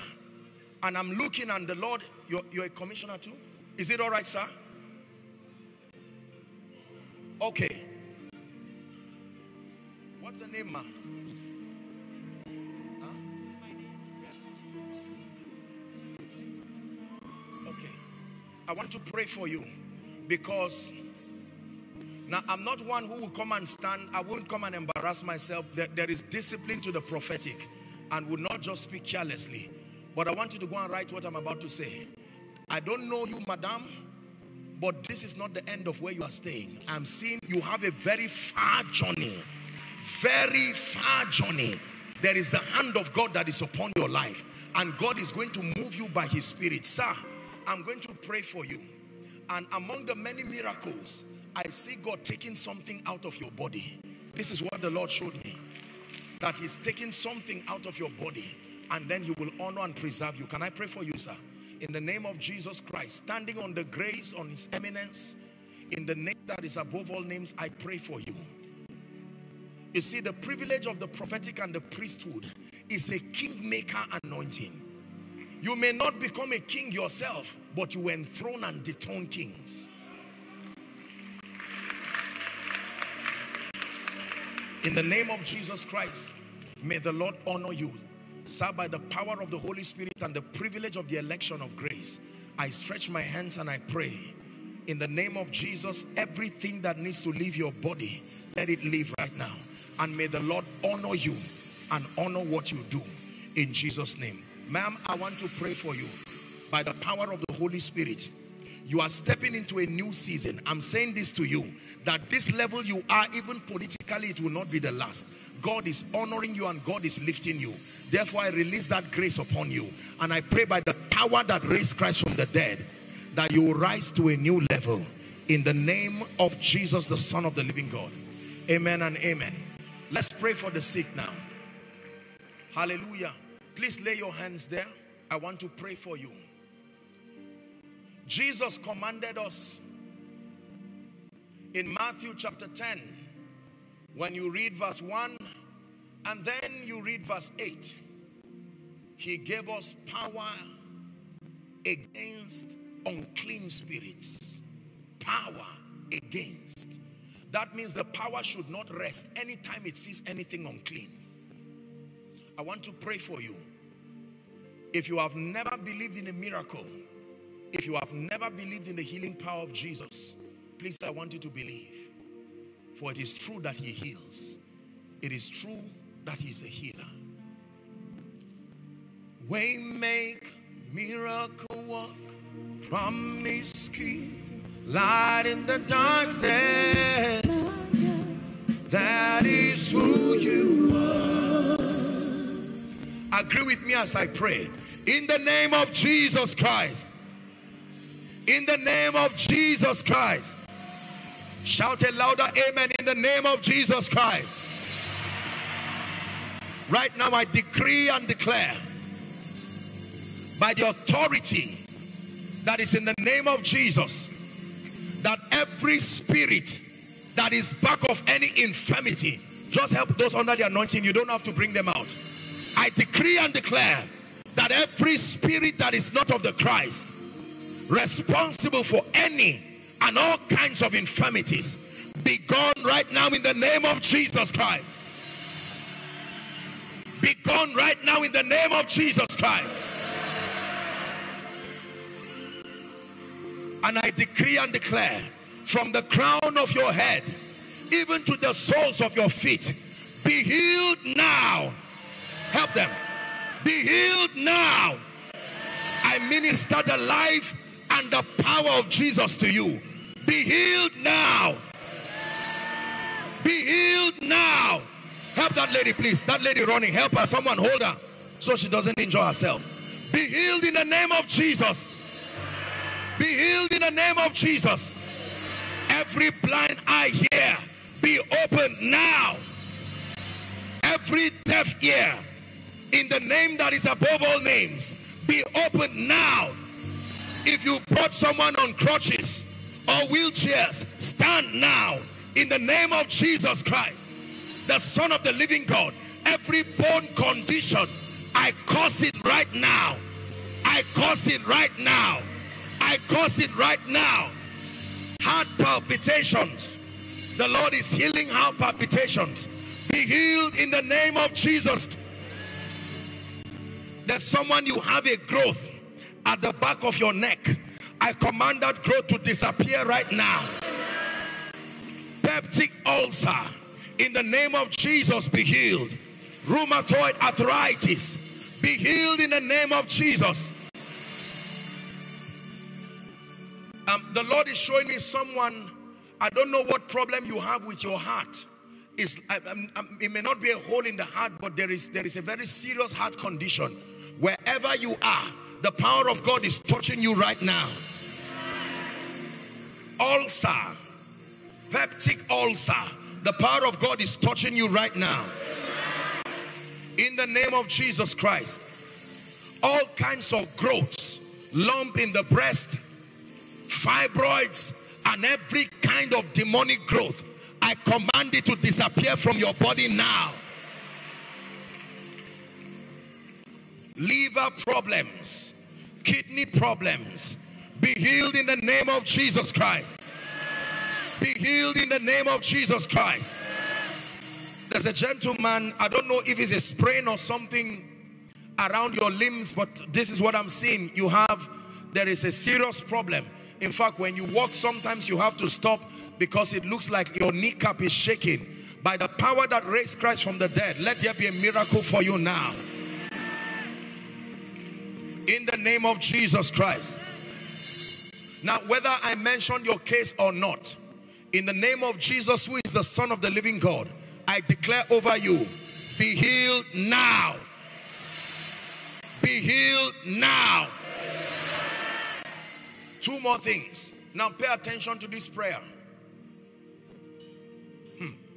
The Bible says, upon Mount Zion there shall be deliverance and holiness. Then the sons of Jacob shall possess their possessions. Can I tell you, most of the challenges of men are related to activities of demons. And there are 3 levels, according to scripture, of deliverance. The first level is casting out the spirit influences behind those infirmities or conditions. The second level of deliverance is called deliverance through transformation, where now by the power of God's word, you are able to recalibrate the spiritual understanding of that victim so that he's in a position of advantage where he will not give the devil chance to return back again. And the third level is called the discipline of conformity, where you now have a role to play in partnership with the Holy Spirit to walk in keeping with the principles that guarantee your immunity. Are we together? So I want to pray for you. There are many people here, inside and outside. There are age-long captivities. Those of you outside, lift your hands also. I want to pray that every other name that is not of Christ, at the count of 3, you are going to shout Jesus. And hear me please, whether you are an usher or not, there are people who these spirits will leave. And I want you to do well to be your brother's keeper. Let me pray. In the name that is above all names, I declare that any spirit that has found access to anyone's life and destiny that is not of the Christ, by this shout of the healer, as you shout that name Jesus, I decree and declare by the mystery of the blood that speaks better things than the blood of Abel, let there be complete deliverance. Are you ready now? 1, my God. 2, 3, shout Jesus. Now I command that spirit out of their destinies now, out of their lives now. Every demon, every activity of diabolism, necromancy, manipulating the powers of the second heavens to tie down men, help them please.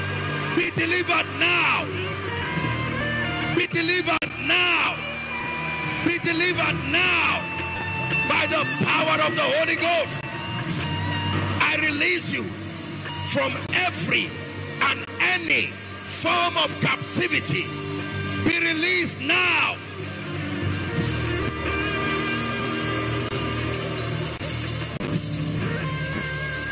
In 1 minute and in prayer, clap your hands and declare your release. Declare your release by the power of the Holy Ghost. Declare your release.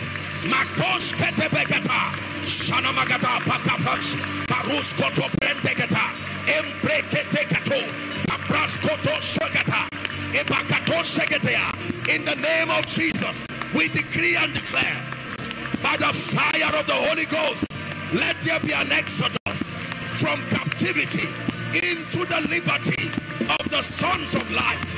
Be free, be delivered, be free, be delivered.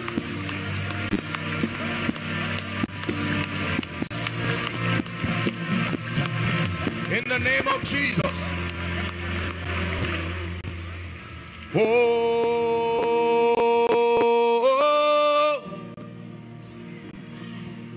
nobody like you, Lord.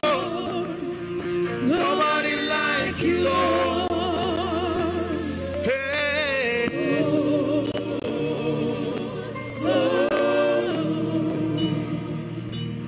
Nobody like you, Lord.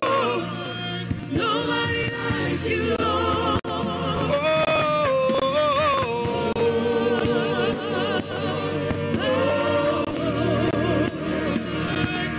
Nobody like you, Lord. Nobody like you, Lord.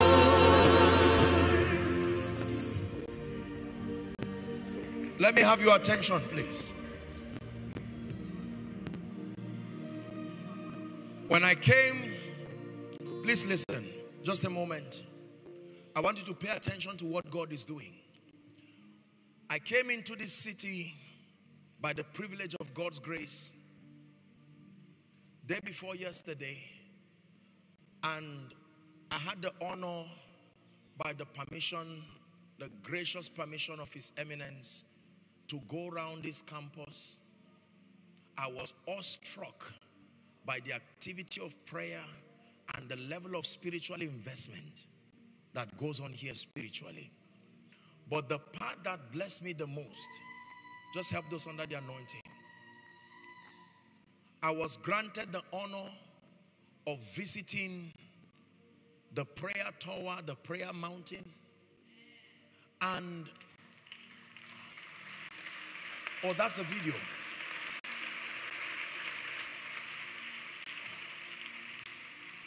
When I got to this place, I was humbled and broken, first and foremost, by the level of spiritual investment to build a place, a tower that will become a prayer control room for the nations.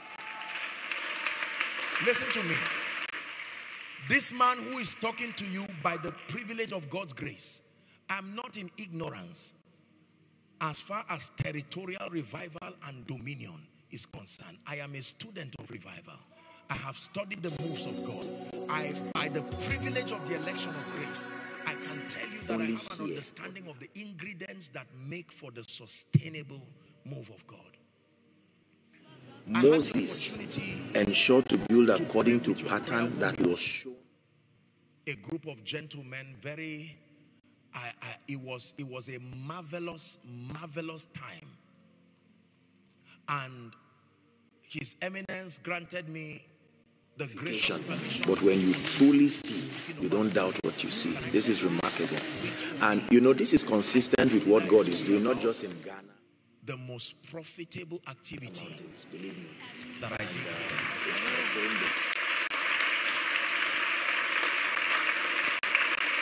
That I spent some time praying with your prayer warriors, encouraging them, and pouring oil over that ground to decree and declare. And I had the rare privilege of a discussion with His Eminence, and I was broken afresh by his desire for intercession. I think it's an impartation that I received myself.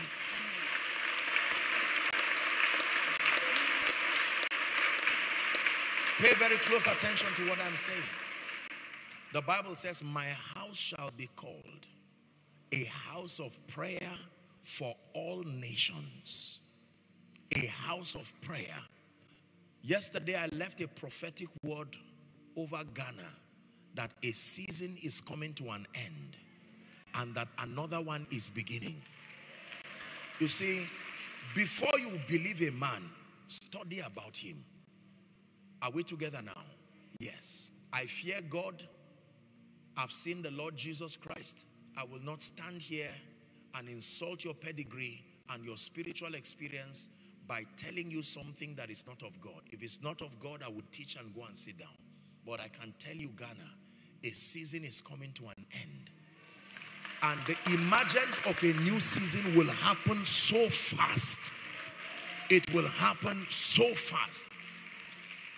I saw the Spirit of God going across campuses, schools, homes. There are mothers who, even in their old age, they will become intercessors after the order of Anna the prophetess, and stand upon their watch and pray. Please help them, help them, help them, help them. Just help them. Hallelujah. And two things struck me immediately. When I saw that, I was broken and I made up my mind that whatever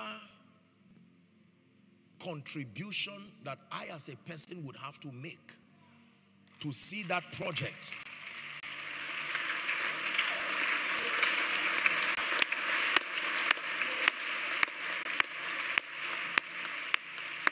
hallelujah, I would be a hypocrite if I come here and talk about such a project and the move of God and then not commit to being part of it. That would be hypocrisy. But I believe in what God is doing. Are we together now? And now listen very carefully.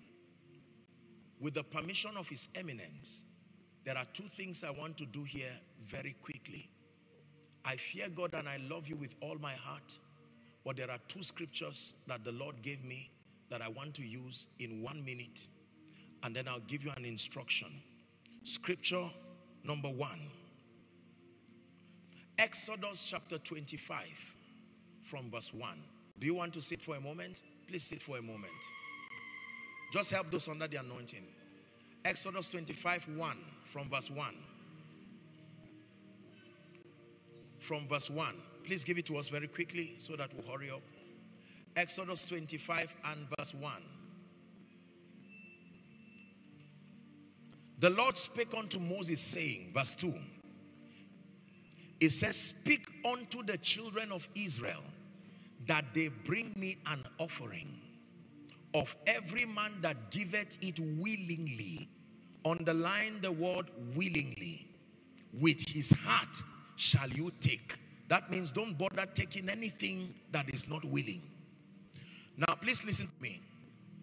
I made up my mind that I was going to be part of this project, and then to honor His Eminence, the Father over this land,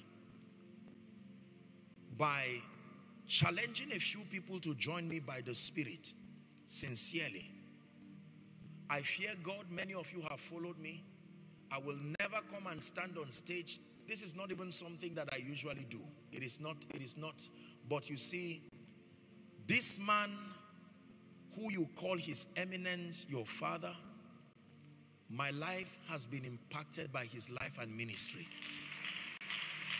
There is no, listen, and I mean no flattery, there is nobody who God is using graciously in the apostolic and the prophetic who will not say there has been a contribution to his spiritual life directly connected to the ministry of His Eminence the Archbishop. I say this with every sense of humility. Hallelujah. And where I come from, we have been trained to honor fathers. We do not just smile at them, we honor them. We honor them sincerely, we honor them truthfully. Now, the challenge with the body of Christ, especially the church in Africa, well, the church global, is that when it has to do with issues like this, the reason why people feel sad is because over the years, there have been all kinds of gimmicks and manipulation. Am I right on that? Where people are manipulated using the guise of whatsoever thing, you know, whatever it is. So every time people begin to hear about things like this, they generally fall back, not because they do not desire to give, but simply because the gospel and the truth of God's word has not been communicated with integrity and with truthfulness. It says, if there be any man, the building of the Lord's house will always come through the supply of resources from the saints who have an understanding and are led by the Spirit. Can I tell you, when you give out of manipulation, in truth, there is no reward. Believe me when I tell you, there is no reward. Are we together now? The second scripture, Nehemiah chapter 2 and verse 20. Nehemiah chapter 2 and verse 20. Then answered I them and said unto them, the God of heaven, he will prosper us. Therefore, we his servants will arise and build. That it is because God is going to prosper us. So as an act of faith, we will arise and build. I look forward, by the grace of God, to coming to a completed prayer mountain and a cathedral. And in the name of Jesus, we agree that it will be done. And that intercession will rise from that place to the nations of the earth. Hallelujah. His Eminence, Archbishop Duncan Williams, has been a blessing to all of us, even in Nigeria and across the globe. And let me tell you this. I fear God. Most of you have followed me. It would be evil for me to come into this land and have the privilege of the honor that you have given me. You have given me an honor that I consider a national honor based on the things that you have done for me. It would be evil of me to not make a contribution to stand by this great father, this great general, and this veteran, to see to it that this work becomes complete. And so, I made up my mind that I'm going to be the one to lead. Because if I do not lead, I'm not leading by example. But there are three categories of people very quickly. Number one is everyone. I want to challenge you and beseech you by the mercy of God. There are times in a man's life, and there are times where God desires to move in the midst of his people. And he desires a resting place that will become a tabernacle for his power and his move. Can I tell you this? It will take willing men and women with revelation to say, I will be part of this. I believe at one point or the other, many of you have contributed in giving and in being part of the various ministry projects. But this is the first time I am making a call. I'm standing here. The first category is that everybody, whether you are inside, whether you are outside, whether you are following from Europe, from America, in fact, I know that there are several people who reached the protocol and reached several people and say, you have seeds you want to sow into the life of Apostle Joshua Selman. I received that seed by faith. Let's convert it and we'll sow it even for this project. Number two, the second category of people that I want to challenge by God are men and women who God by his grace has put in privileged positions, and you know that you want to make a significant sacrifice. I'm in that category. A significant sacrifice, something that you know will contribute sincerely and seriously to this project. There are people seated. There are people outside. There is no need manipulating you. As much as God has shown us mercy, I know by the Spirit that there are people here who have obtained mercy and help from God. And you see, part of the purpose of the blessings of the Lord upon the man's life is so that kingdom come can find expression. I have been a beneficiary and a recipient of the kindness of people who have stood by me in life and even in ministry, helping me to be efficient. The blessings is what some of you have received, even from the teaching. And so there is this second category of people. And for these people, sincerely, if I'm given the permission, I want you to join me. I'm trusting God. And I'm saying this at the risk of being misunderstood. But I'm trusting God that God will grant grace that within this crowd, inside and outside, if God will grant at least 100 to 150 of us who will come and stand with the Archbishop and say, as God has granted me grace, I want to make a significant commitment to this project. No coercion. This is out of revelation. I want history that my children and my children's children will reap from this sacrifice as prayer rises from this place to the nations. That is the second category. The third category of people are those who I know by the Spirit of God. They are in every nation. Business people, captains of industry, responsible members of parliament. I know that there are people who even individually, God has blessed them enough. They have the capacity to single-handedly write off the budget for this. No coercion, but it is true that there are people like that.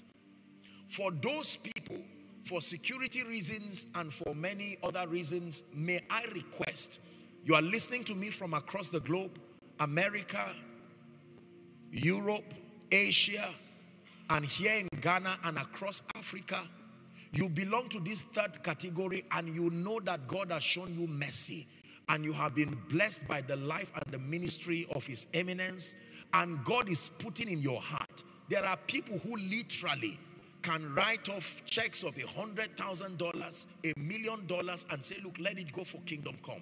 There are people who can do that. They may not be many, but in truth, there are people who can do that. And we have to be honest with ourselves, first as the body of Christ, and then as a nation, that if and when God provides this kind of opportunities, if He helps us, we must be able to stretch our hands. For those people, I will specially request that there be a system to meet with the Archbishop himself personally, so that he will, just pray and bless you. But for this second category of people, I'm not coercing you. I'm standing here as number one.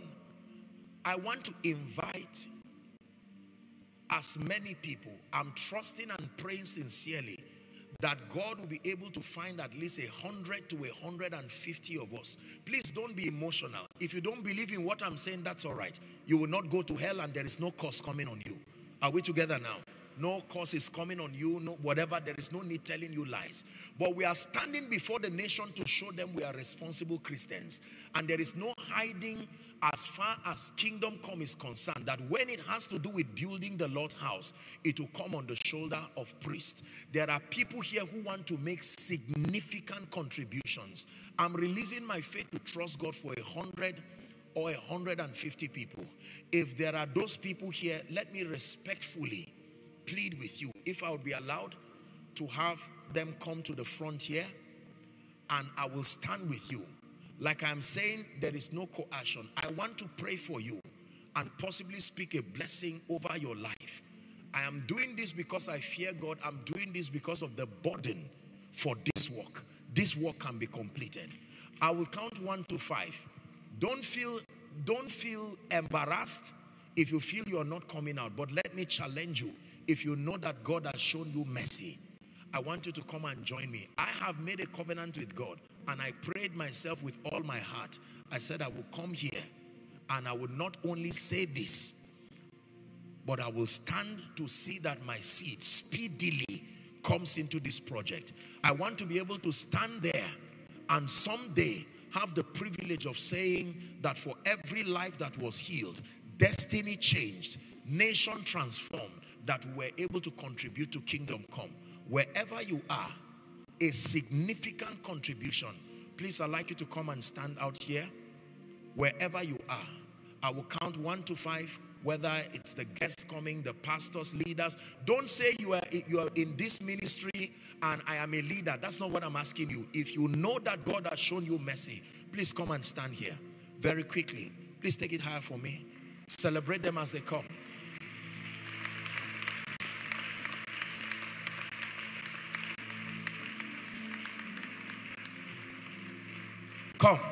Come to Jesus. Whatever you want to do, Lord, you can do through me. Whatever you want to say, Lord, you can say through me. Whoever you want to lift, Lord, you can lift through me. Whoever you want. Please think about what you are doing. I'm only calling for those who are coming here to make significant seeds. Everybody will participate. I will soon give you room. Everybody is going to participate as God grants grace. But I'm trusting God for at least 150 of us. Apostle, I believe in the ministry of His Eminence. I know that there are hundreds and thousands of people online. I'm going to guide you shortly on what to do. Please beware of scammers. I don't know if it happens here in Ghana, but when we make such announcements like this, we have to give disclaimers, because there are people who cash in on the sincerity of God's people and now take advantage of them. Hallelujah. Now please listen. For all of you who have come, please make sure as you are coming out, you understand what you are doing. Don't just come out emotionally, because chances are that when calls are made like this, sometimes people just come out emotionally and they don't do anything. They don't give anything.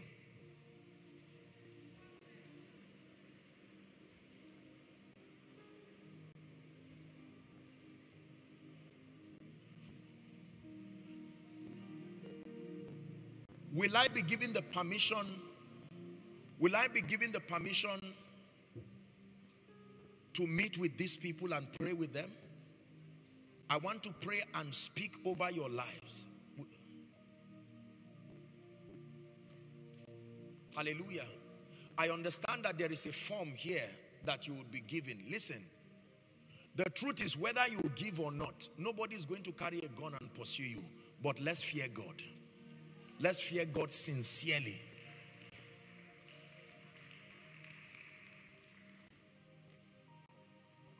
Okay, praise the Lord.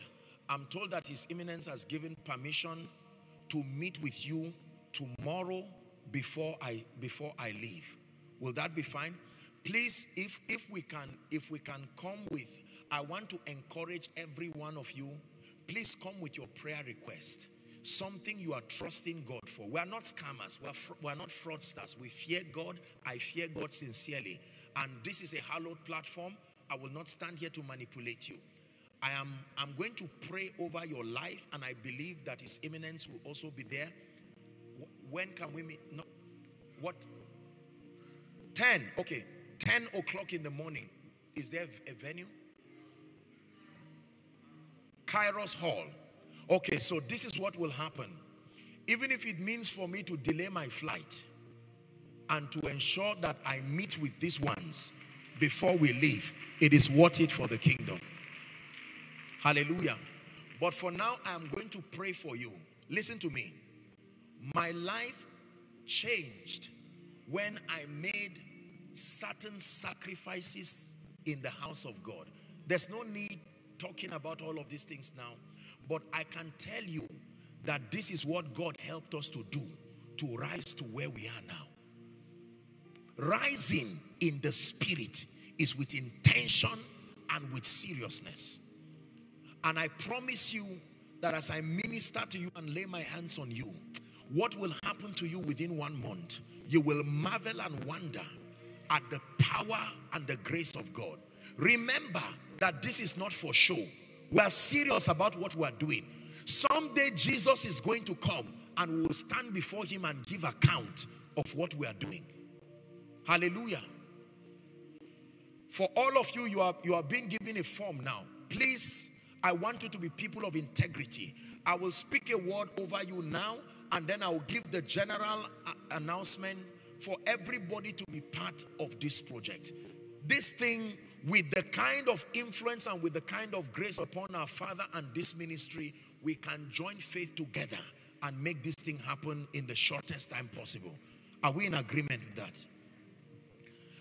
Father, I pray over everyone who has come to join me in this project of completing this prayer city.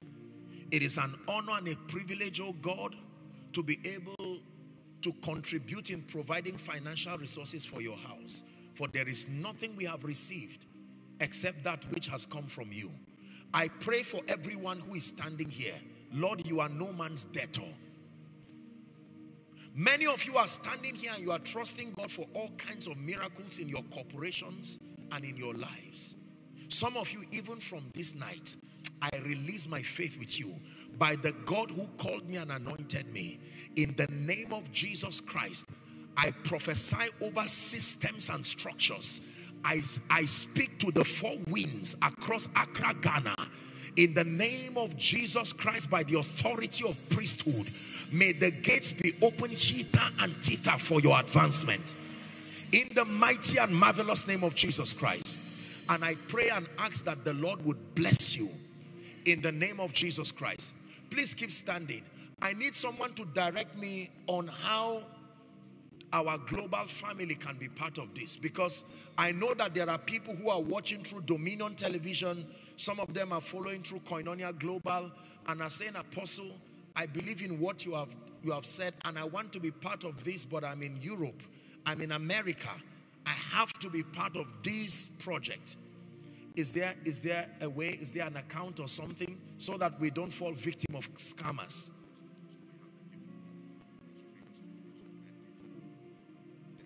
Okay. Can we have the giving platforms on the screen, please? NDW Ministries. Okay, NDW Ministries, I'm told, and these are the giving platforms. Hallelujah. Some of you want to come in $10,000, $20,000. You just want to write off this, and whatever it is that God has granted you grace, any significant contribution, I want you to believe God for it, and let's release our faith together to make it happen. Now, for everyone, peradventure you were not able to join these people, there is no reason to feel bad. God is helping us and we're in different levels. Are we together now? I know that many of you have the heart to give, but there is no need coming here to frustrate yourself. I know that God will help us, and as He helps us, we will continue to rise and to give. But I know that there are people for sure who can do something. Let me encourage everyone right now who is in this place, that in the name of Jesus, if you believe in what I am saying and you believe in what God is doing, let me encourage you in 1 minute as I speak over you to sow into this project. If you need to write maybe a memo to help you so that the church accounts will know how to reconcile everything, why don't we try the Prayer City project? Maybe we could write something like that. Am I allowed to use that?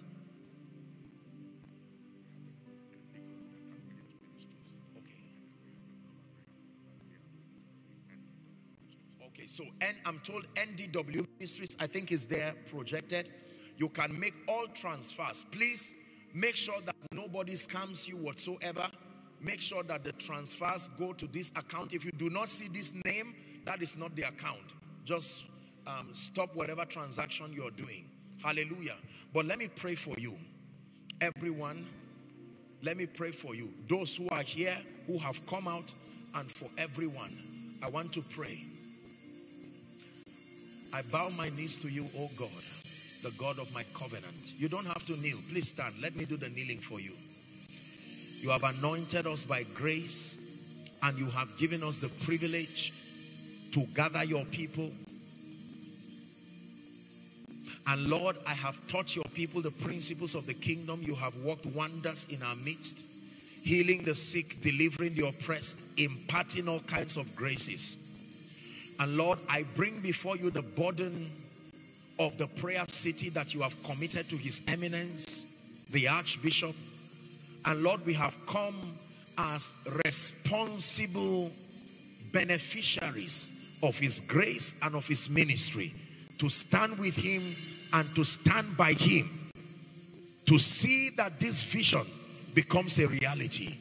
Therefore, Lord, I speak over Ghana, bowing my knees, that for everyone who has joined any of these three categories, in the name of Jesus Christ, who is the Son of the living God, may my God, who is also the God of your father, supply your needs according to His riches in glory by Christ Jesus. In the name of Jesus, I decree and declare that nobody gives and goes down. I decree and declare that nobody gives and ends up in shame. I decree and declare that nobody gives and regrets his or her giving.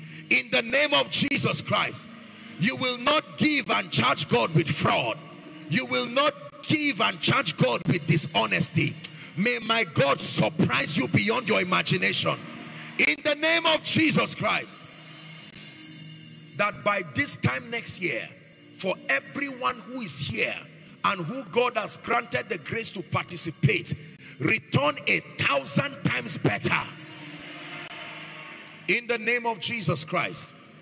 And then for the final blessing over Accra, Ghana, in the name that is above all names, by the privilege of the election of grace, I stand upon the grace of His eminence and I declare over you, go from glory to glory in the name of Jesus Christ. I declare that everything that has killed your prayer life, your word study life, by the power that raised Christ from the dead, let there be restoration for you. In the name of Jesus, I pray for your president. I pray for the members of parliament across all the regions in Ghana. May the Lord grant them wisdom and discretion. In the name of Jesus, we fortify the spiritual borders of Ghana against terrorism. In the marvelous name of Jesus, I decree and declare that everyone who is called by the name of the Lord and a son and a daughter of this soil, you will benefit from the grace that is upon this land. I pray for every church, every man, woman of God, in the name that is above all names. You will continue to fan the fire of revival. In the name of Jesus Christ, I pray for every prayer group. I pray for every Christian platform across Ghana. In the name of Jesus, be blessed. I pray for all the citizens of Ghana, whether they are Christians, whether they are Muslims, whatever, we bless them with the blessings of heaven. In the name of Jesus Christ. And I pray that let it be a new season for this nation. And the role that Ghana has to play in the global revival, the role that Ghana has to play in the prophetic renaissance that is happening in Africa, may Ghana play to the latter. In the name of Jesus Christ, be blessed in the name of Jesus Christ. I bless you in the name of the Father. I bless you in the name of the Son. And I bless you in the name of the Holy Spirit. Amen and amen. So please, for all these ones, you may respectfully return back to your seat and we meet tomorrow. Ghana, I love you with all my heart. May the Lord bless you in Jesus' name.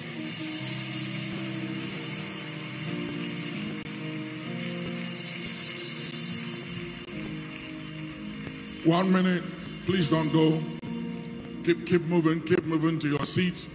It's important that those of you who took the envelopes, you come in tomorrow morning at 10 o'clock in the Kairos Hall. Is the youth church right down there. You must come in with your envelopes to enter in. It's not another service. It's a straightforward thing. So there's a morning glory prophetic service will be going on here by Prophet Victor Kosibwatin. That will be happening in the morning here.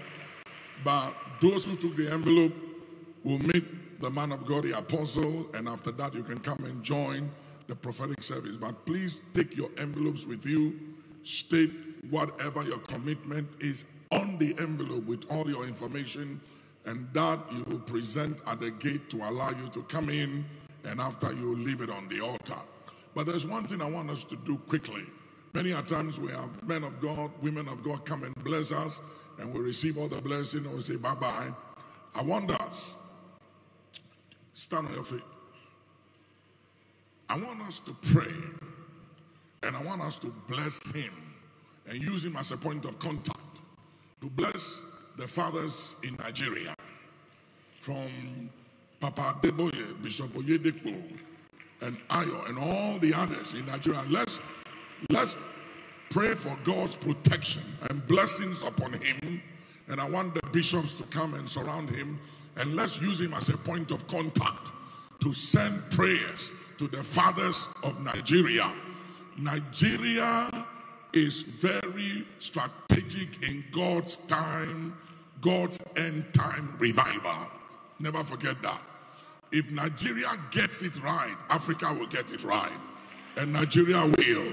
Amen. So we want the bishops to come. We want to pray and surround him all over.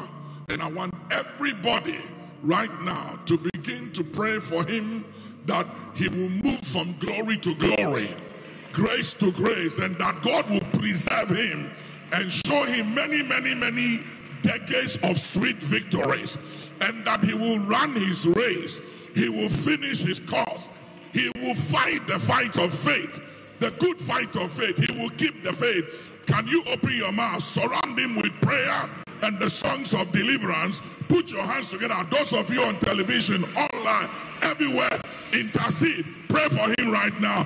Come on, open your mouth. Give back. I can't hear you. Give back. Give back. Pray for him.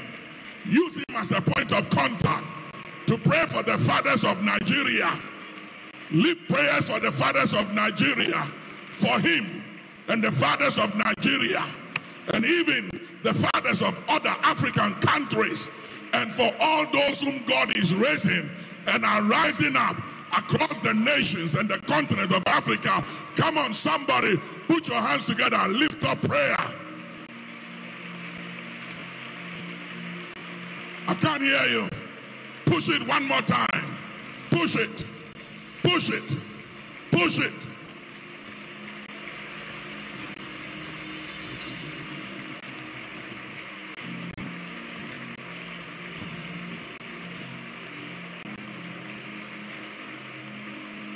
Lift up your hands now. Lift up your hands all over the place. Say, Heavenly Father, from the throne room perspective,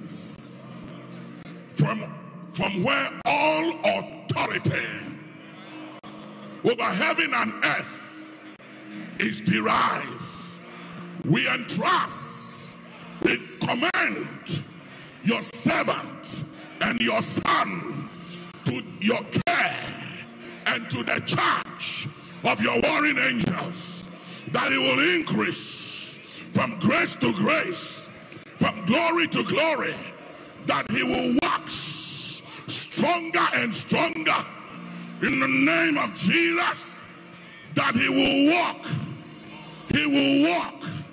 in the anointing and dimensions of the Holy Ghost, such as no man of God from the land from which he comes or from which he came from has ever experienced before. Let his horn be exalted above the horns of all others in the name of Jesus. Make him a voice in this generation, and let his voice echo in generations that are yet to come. In the name of Jesus, we deploy angelic escorts, angelic assistance, and proclaim before heaven and earth, oh enemy, make no mistake, you will not smite this one. Make no mistake, you will not circumvent this one. Make no mistake, you will not discredit this one. Make no mistake, you will not implicate this one. Make no mistake, this one will run his race. This one will finish his course. This one will keep the faith. This one will fight the good fight of faith. Make no mistake, this one will be satisfied with long life and see the salvation of God. And now I want everybody command the finishing anointing, the finishing grace over his life right now. Put your hands together. Say, oh Lord, grant your servant, grant your son the finishing grace, the finishing anointing, finishing grace, finishing anointing, that he will finish his course, his mandate, In the name of Jesus, we surround him now with songs of deliverance, with songs of redemption. In the name of the Lord Jesus, we surround him now with firewalls, with prayer shields. In the name of Jesus, we commend him now to the charge of the warring angels, that they will preserve him and fight and war and contend for his mantle, for your mandate upon his life, that he will walk in dimensions of the oil of God and the anointing of God like the world has never known it before. In the name of Jesus, that it shall be said, there is a voice, that is an oracle of God in Africa, for the nation of Nigeria. In the name of Jesus, bless him, Lord.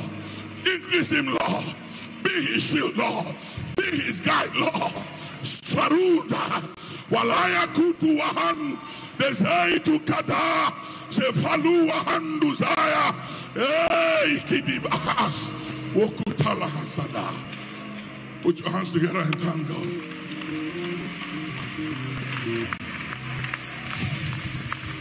Bless you.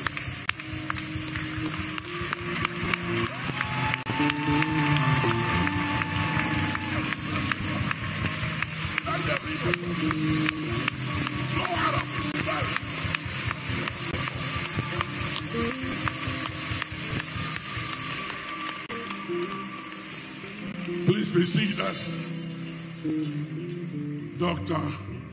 Robert and Biakofi will receive our offerings for tonight. Thank you. Please be ready to give. Don't forget the prophetic word the Lord gave me. I want you to keep this prophetic word.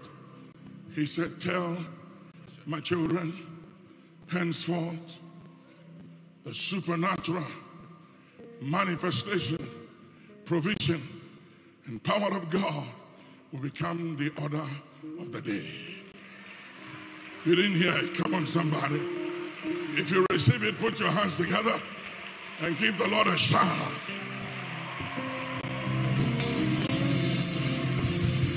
Lift up your right hand. Say, oh my